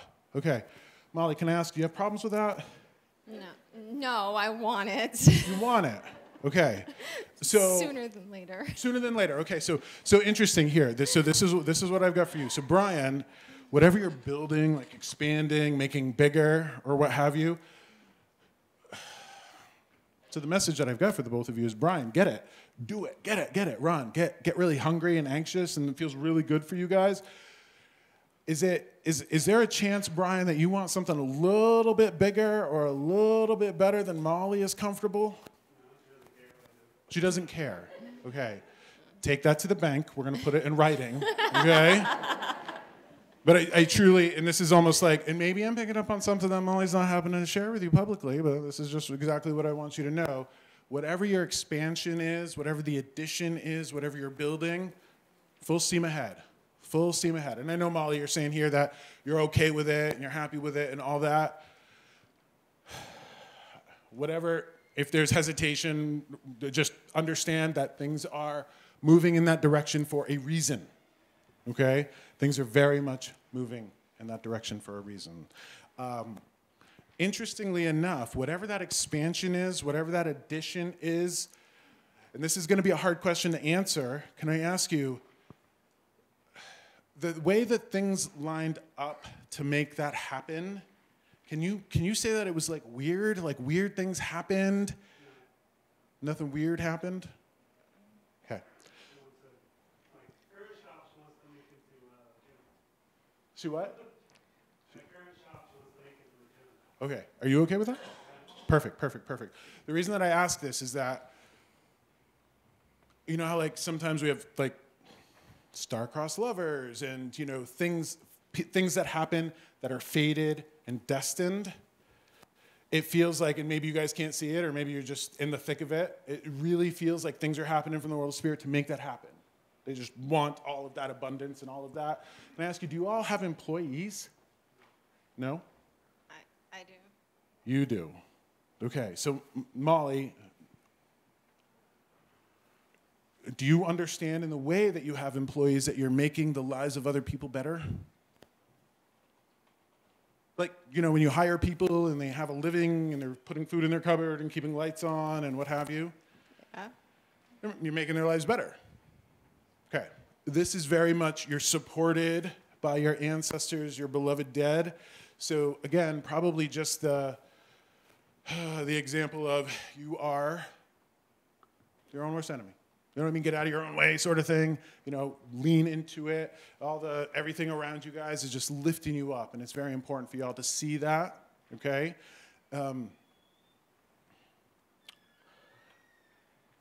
Molly, if you have employees, this is probably why this message is coming through, or just in terms of you loving your life and being really, really important with your life. They really want you to sit with your fear. We all have fear. Worry about things going sideways or wrong or anything like that. But I want you to do something for me. Anytime you feel apprehensive or anxious or scared about something, I want you to imagine that Brian is saying it to you, or your loved ones are saying it to you, and they're bringing you that fear. And then I want you to kind of talk to yourself and give you what you would give somebody else. Because the way that I believe her name was Colleen, the way that I asked Colleen if she would be proud of her own daughter, you know, if she'd walked through that life, you're just somebody to be very proud of, okay? And the the words that I get around you is you bat 1,000 and you can't miss. So whatever it is that you do, you got to be good at it. Brian, is she good at it? There's only one answer to that, man. Come on. She's good at it. So again, this is very much get out of your own way. Please keep moving in that direction, because in that way, I believe that the both of you are just listening to your intuition, just listening to those messages that you're getting, and that's what our spirits want for us. Use those examples of me following along, those breadcrumbs of going here and going there and just finding my way. That's what our spirits want for us, okay? Now, do you know what imposter syndrome is? Yes. Okay. Imposter syndrome is feeling like you're an imposter, feeling like, you know, I'm gonna give you a suggestion here, and I feel like you're gonna give me imposter syndrome right back. I'm going to encourage you to sing more, okay? And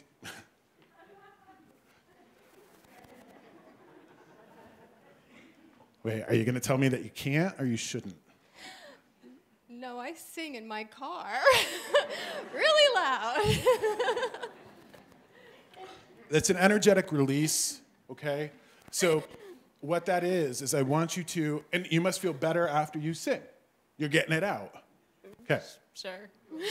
Well, this is what I want you to do, is your anxiety, your stress, your turmoil that's rolling around on the inside of you, I want you to kind of be in constant inventory, and if you know that it's over a 5, I want you to go for a drive, and I want you to belt it out, okay?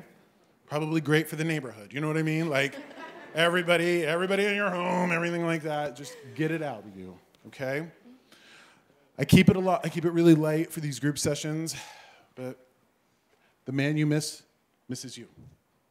This is very, very important. Again, I'm going to keep it light, but that's the message that I've got for you. The man you miss misses you, and he feels that. So they're not gone completely. They're just in a different form, okay? It's very important for you to understand that.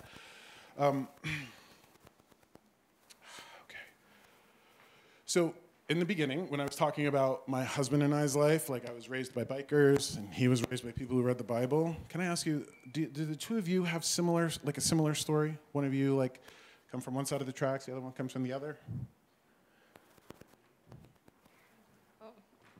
I was raised in a very religious household. Ah, and Brian, you weren't? No. Okay.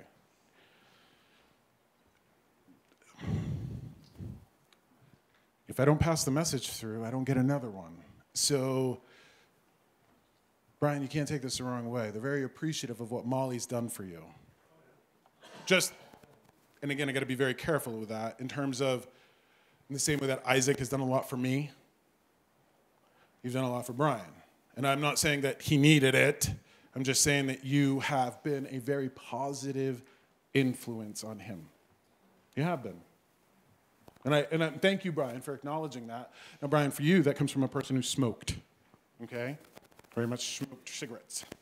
Or pot, maybe you can, I don't know. It's all smoke to me. It's all smoke to me. But again, very, very different sort of spirits that you all have. But the common denominator is love. That's it. So both of you have very much love, and I don't want to. And I think that I'm speaking more to Molly's sense of fear than I am for Brian's. And again, I'm not cementing anything in the future. You guys are lifers. Okay? Lifers. It feels like lifers, Molly, lifers, all the way up to your 96 and cooking his butt down the hallway, you know, that sort of thing. You guys are lifers. So that's a message that I'm supposed to bring you.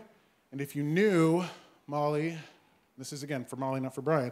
Molly, if you knew that y'all were going to last right up into your 90s, for the rest of your life, you never had to worry about anything, look at how much energy you'd have for everything else. So again, it's very much meeting our own fears and our own worries with the same wisdom and love that we would have somebody else meet theirs. And I want you to do that for me, please. Okay? Thank you. Isaac, if you have enough of those 4-leaf clover charms, give one of them to both of them, because Brian, you did say something, so.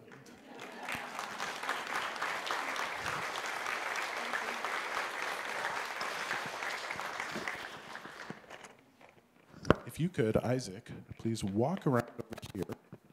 1, 2, 3, 4, 5, and up. second in. Ah! Ah! Ah! Okay. So I need to thank you for being here, and I need to thank you for being in the lives of the people that you love. I really do. And here's why. You don't know this, but your advice, your guidance, your wisdom, when you can speak up, very, very, very beneficial. Now, this is interesting because it's like this woman over here that I called a sleeper, right? You're very much a sleeper in that way, in the way that you don't speak up, but then you let it out. You let it out. Now, get to the point where you're not so frustrated and you have to blurt it out. Let it out a little bit prior before you get so frustrated, okay? Now, I want to tell you who these messages are coming from, and this is really important. And again, I can't speak for you. Could I get your name, please? Tammy. Another Tammy. Here we go. All right. So, Tammy, this message is coming from spirits who feel they would not have paid enough attention to you. They feel like they would have neglected you. They didn't pay attention to you. So do you come from like 7 or 8 kids? How many kids do you have in your family? 4. 4? Okay. So this is very much like, I'm sorry. I don't know. It feels like, I don't know if it's middle child syndrome or what. It kind of feels like you're pushed to the side. Twin. You're a twin?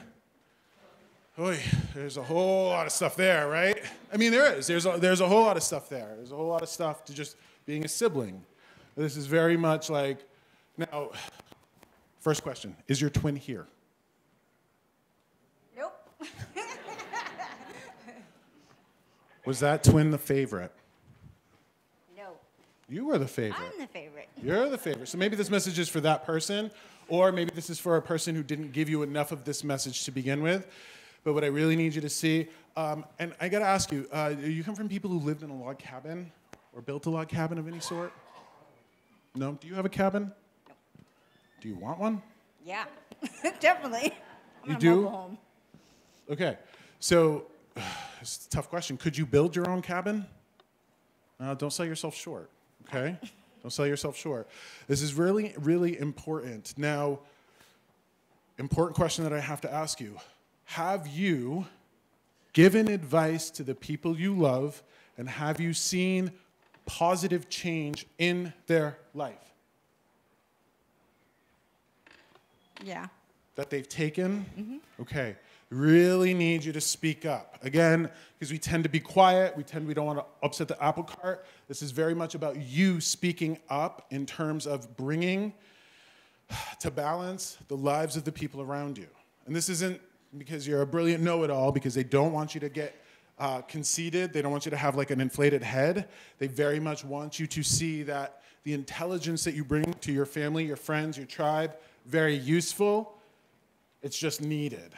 Okay, and that's not to say that the people around you don't have any. It's just that you have this, the term that I receive is old soul. Have people called you that? Old soul, wise, what have you? Did you come with anybody today? Yep. 3. Okay. These guys. I'm not going to ask that one over there. She's grumpy. That's my daughter-in-law. My daughter-in-law. You too. My best friends. Okay. Is she wise? Yes. Okay. I mean, I have a feeling that you would say no if she wasn't. Okay? You're right? Okay. So she's wise. Okay. Have you both seen her advice be taken by people around her and you in the betterment? Are you two an example of that? You have. Okay. Good.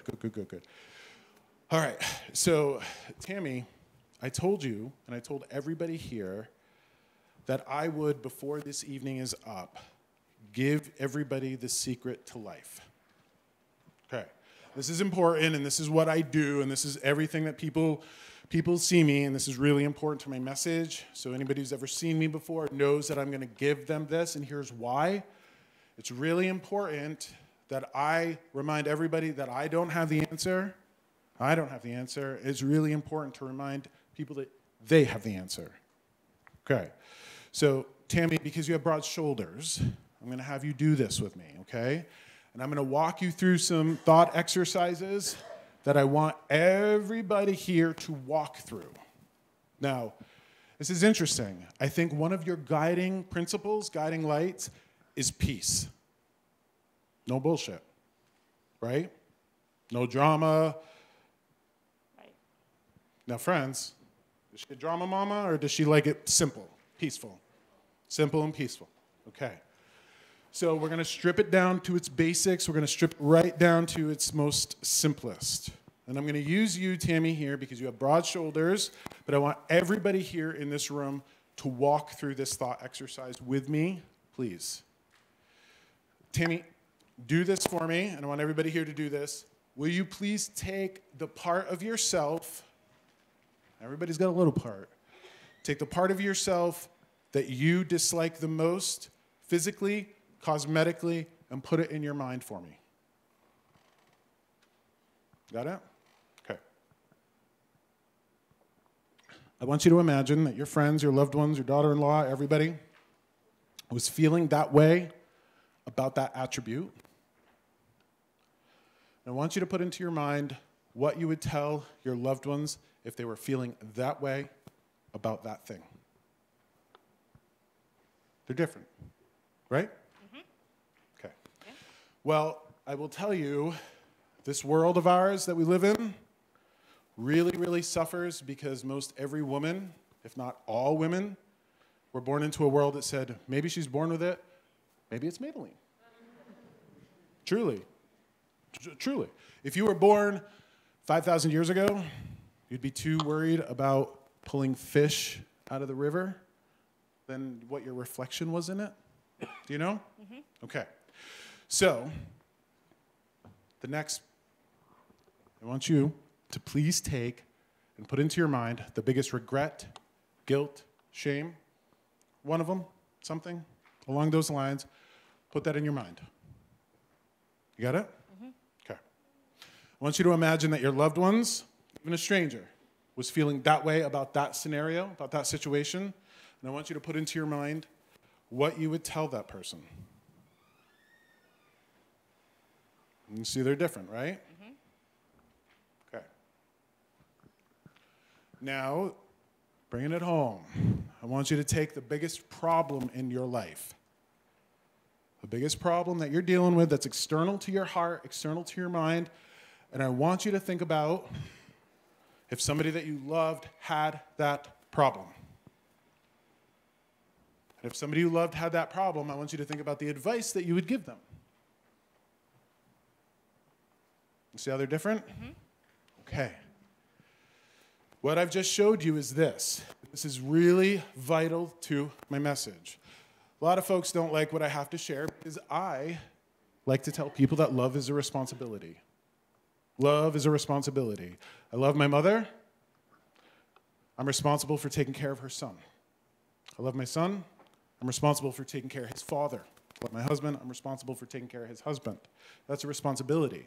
That also includes our heart and our mind. And I'm a firm believer that love is not an emotion. Love is a force we feel emotionally. We also feel it mentally, we feel it physically, we feel it spiritually. But I want you to think about this. When you have to carry a burden for somebody that you love, I want you to think about how strong you become. And I want you to think about when you have to solve a problem for somebody you love, I want you to think about how smart you become. And you see, with love and intelligence and strength, they're all there. It's all the same. Okay. The secret to life is this, and it's a bold statement, and it's not 100% applicable to every scenario. The secret to life is this. One question, what would I tell my kid? What would I tell my kid? What would I tell my sister? What would I tell my loved one? And you really feel like you're very organized? Do you like making lists? Mm-hmm. I just handed him my list. I just showed him my list. Yeah, you like making lists. I have 2 lists. You have 2 lists. In my back pocket. You have 2 lists in your back pocket. Yeah, I just made them today. They're in my back pocket. I'm going to give you a 3rd list to make, please. Okay? And this is something that I want everybody to do, because if everybody in this room truly wants peace, they're going to do this. Take a blank sheet of paper, draw a line down the middle. On the left-hand side, I want you to write down the biggest problems that you have, the problems in your heart, in your mind, and in your life. And then on the right-hand side, I want you to write down what you would tell a kid. Truly, what you would tell a kid. Because what happens is over the course of our life, something that I've learned from Spirit and something that we all learn when we pass on is this. When we pass on, we get the perspective that we are nothing but really messed up algebra equations. We are the sum of our parts. If you and I traded birthdays, if you and I traded genders, if you and I traded fathers, we'd be completely different people. When we move to the world of Spirit, we understand that. And I think it's vital for us to get to that place while we're alive as best we can. If we want our loved ones in spirit to rest in peace, we will do everything we can to live in peace. Everything we can to live in peace. The only way we're going to live in peace is if we give ourselves the love, the grace, the compassion, the strength, the intelligence that we so freely give the people around us.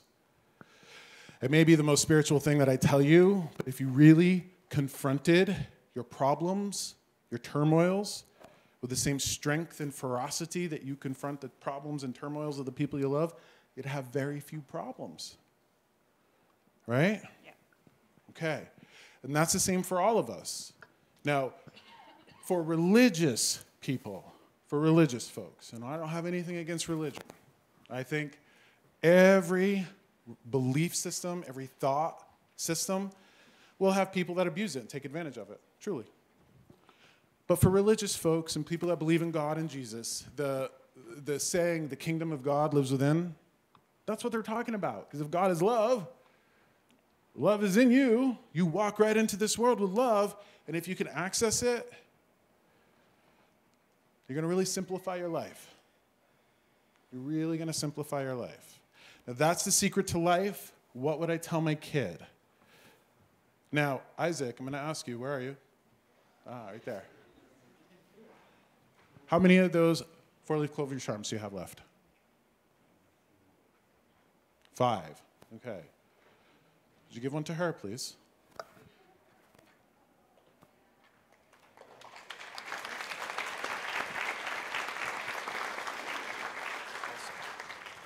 So we are at the end of this evening. And if left to my own devices, I would go 3 or 4 hours, truly. But this is the key part of my message. If you want to live in peace, you're going to do for yourself as you would have a child do. Now, Tammy, because you were my very last one and you had the broadest shoulders, you're going home with this.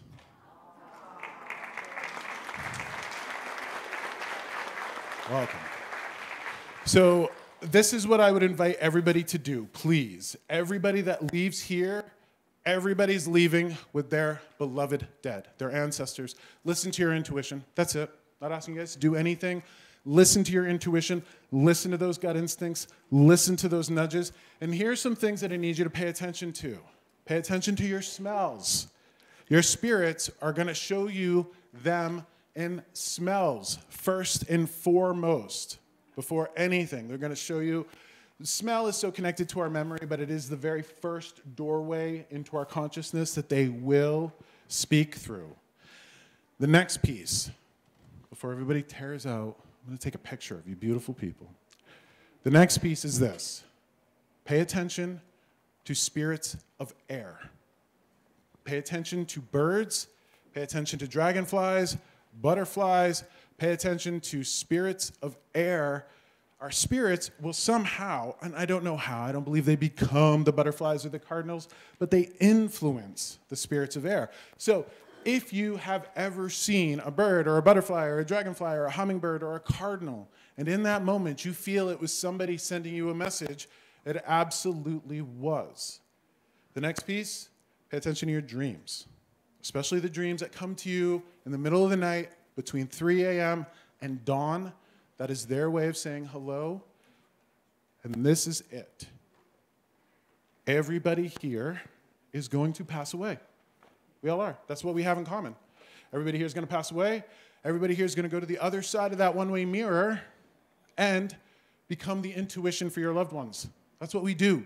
We go to the other side and we watch and we care for and we pay attention. And it's really vital that we do our damnedest to live in peace while we can Because if we can live in peace, we're going to show our kids, we're going to show our loved ones how to live in peace. And then when we go to the world of spirit and we're watching over everybody, we're at peace. Because we're not yelling at the TV screen. Because that's what we do. So again, thank you everybody for coming tonight.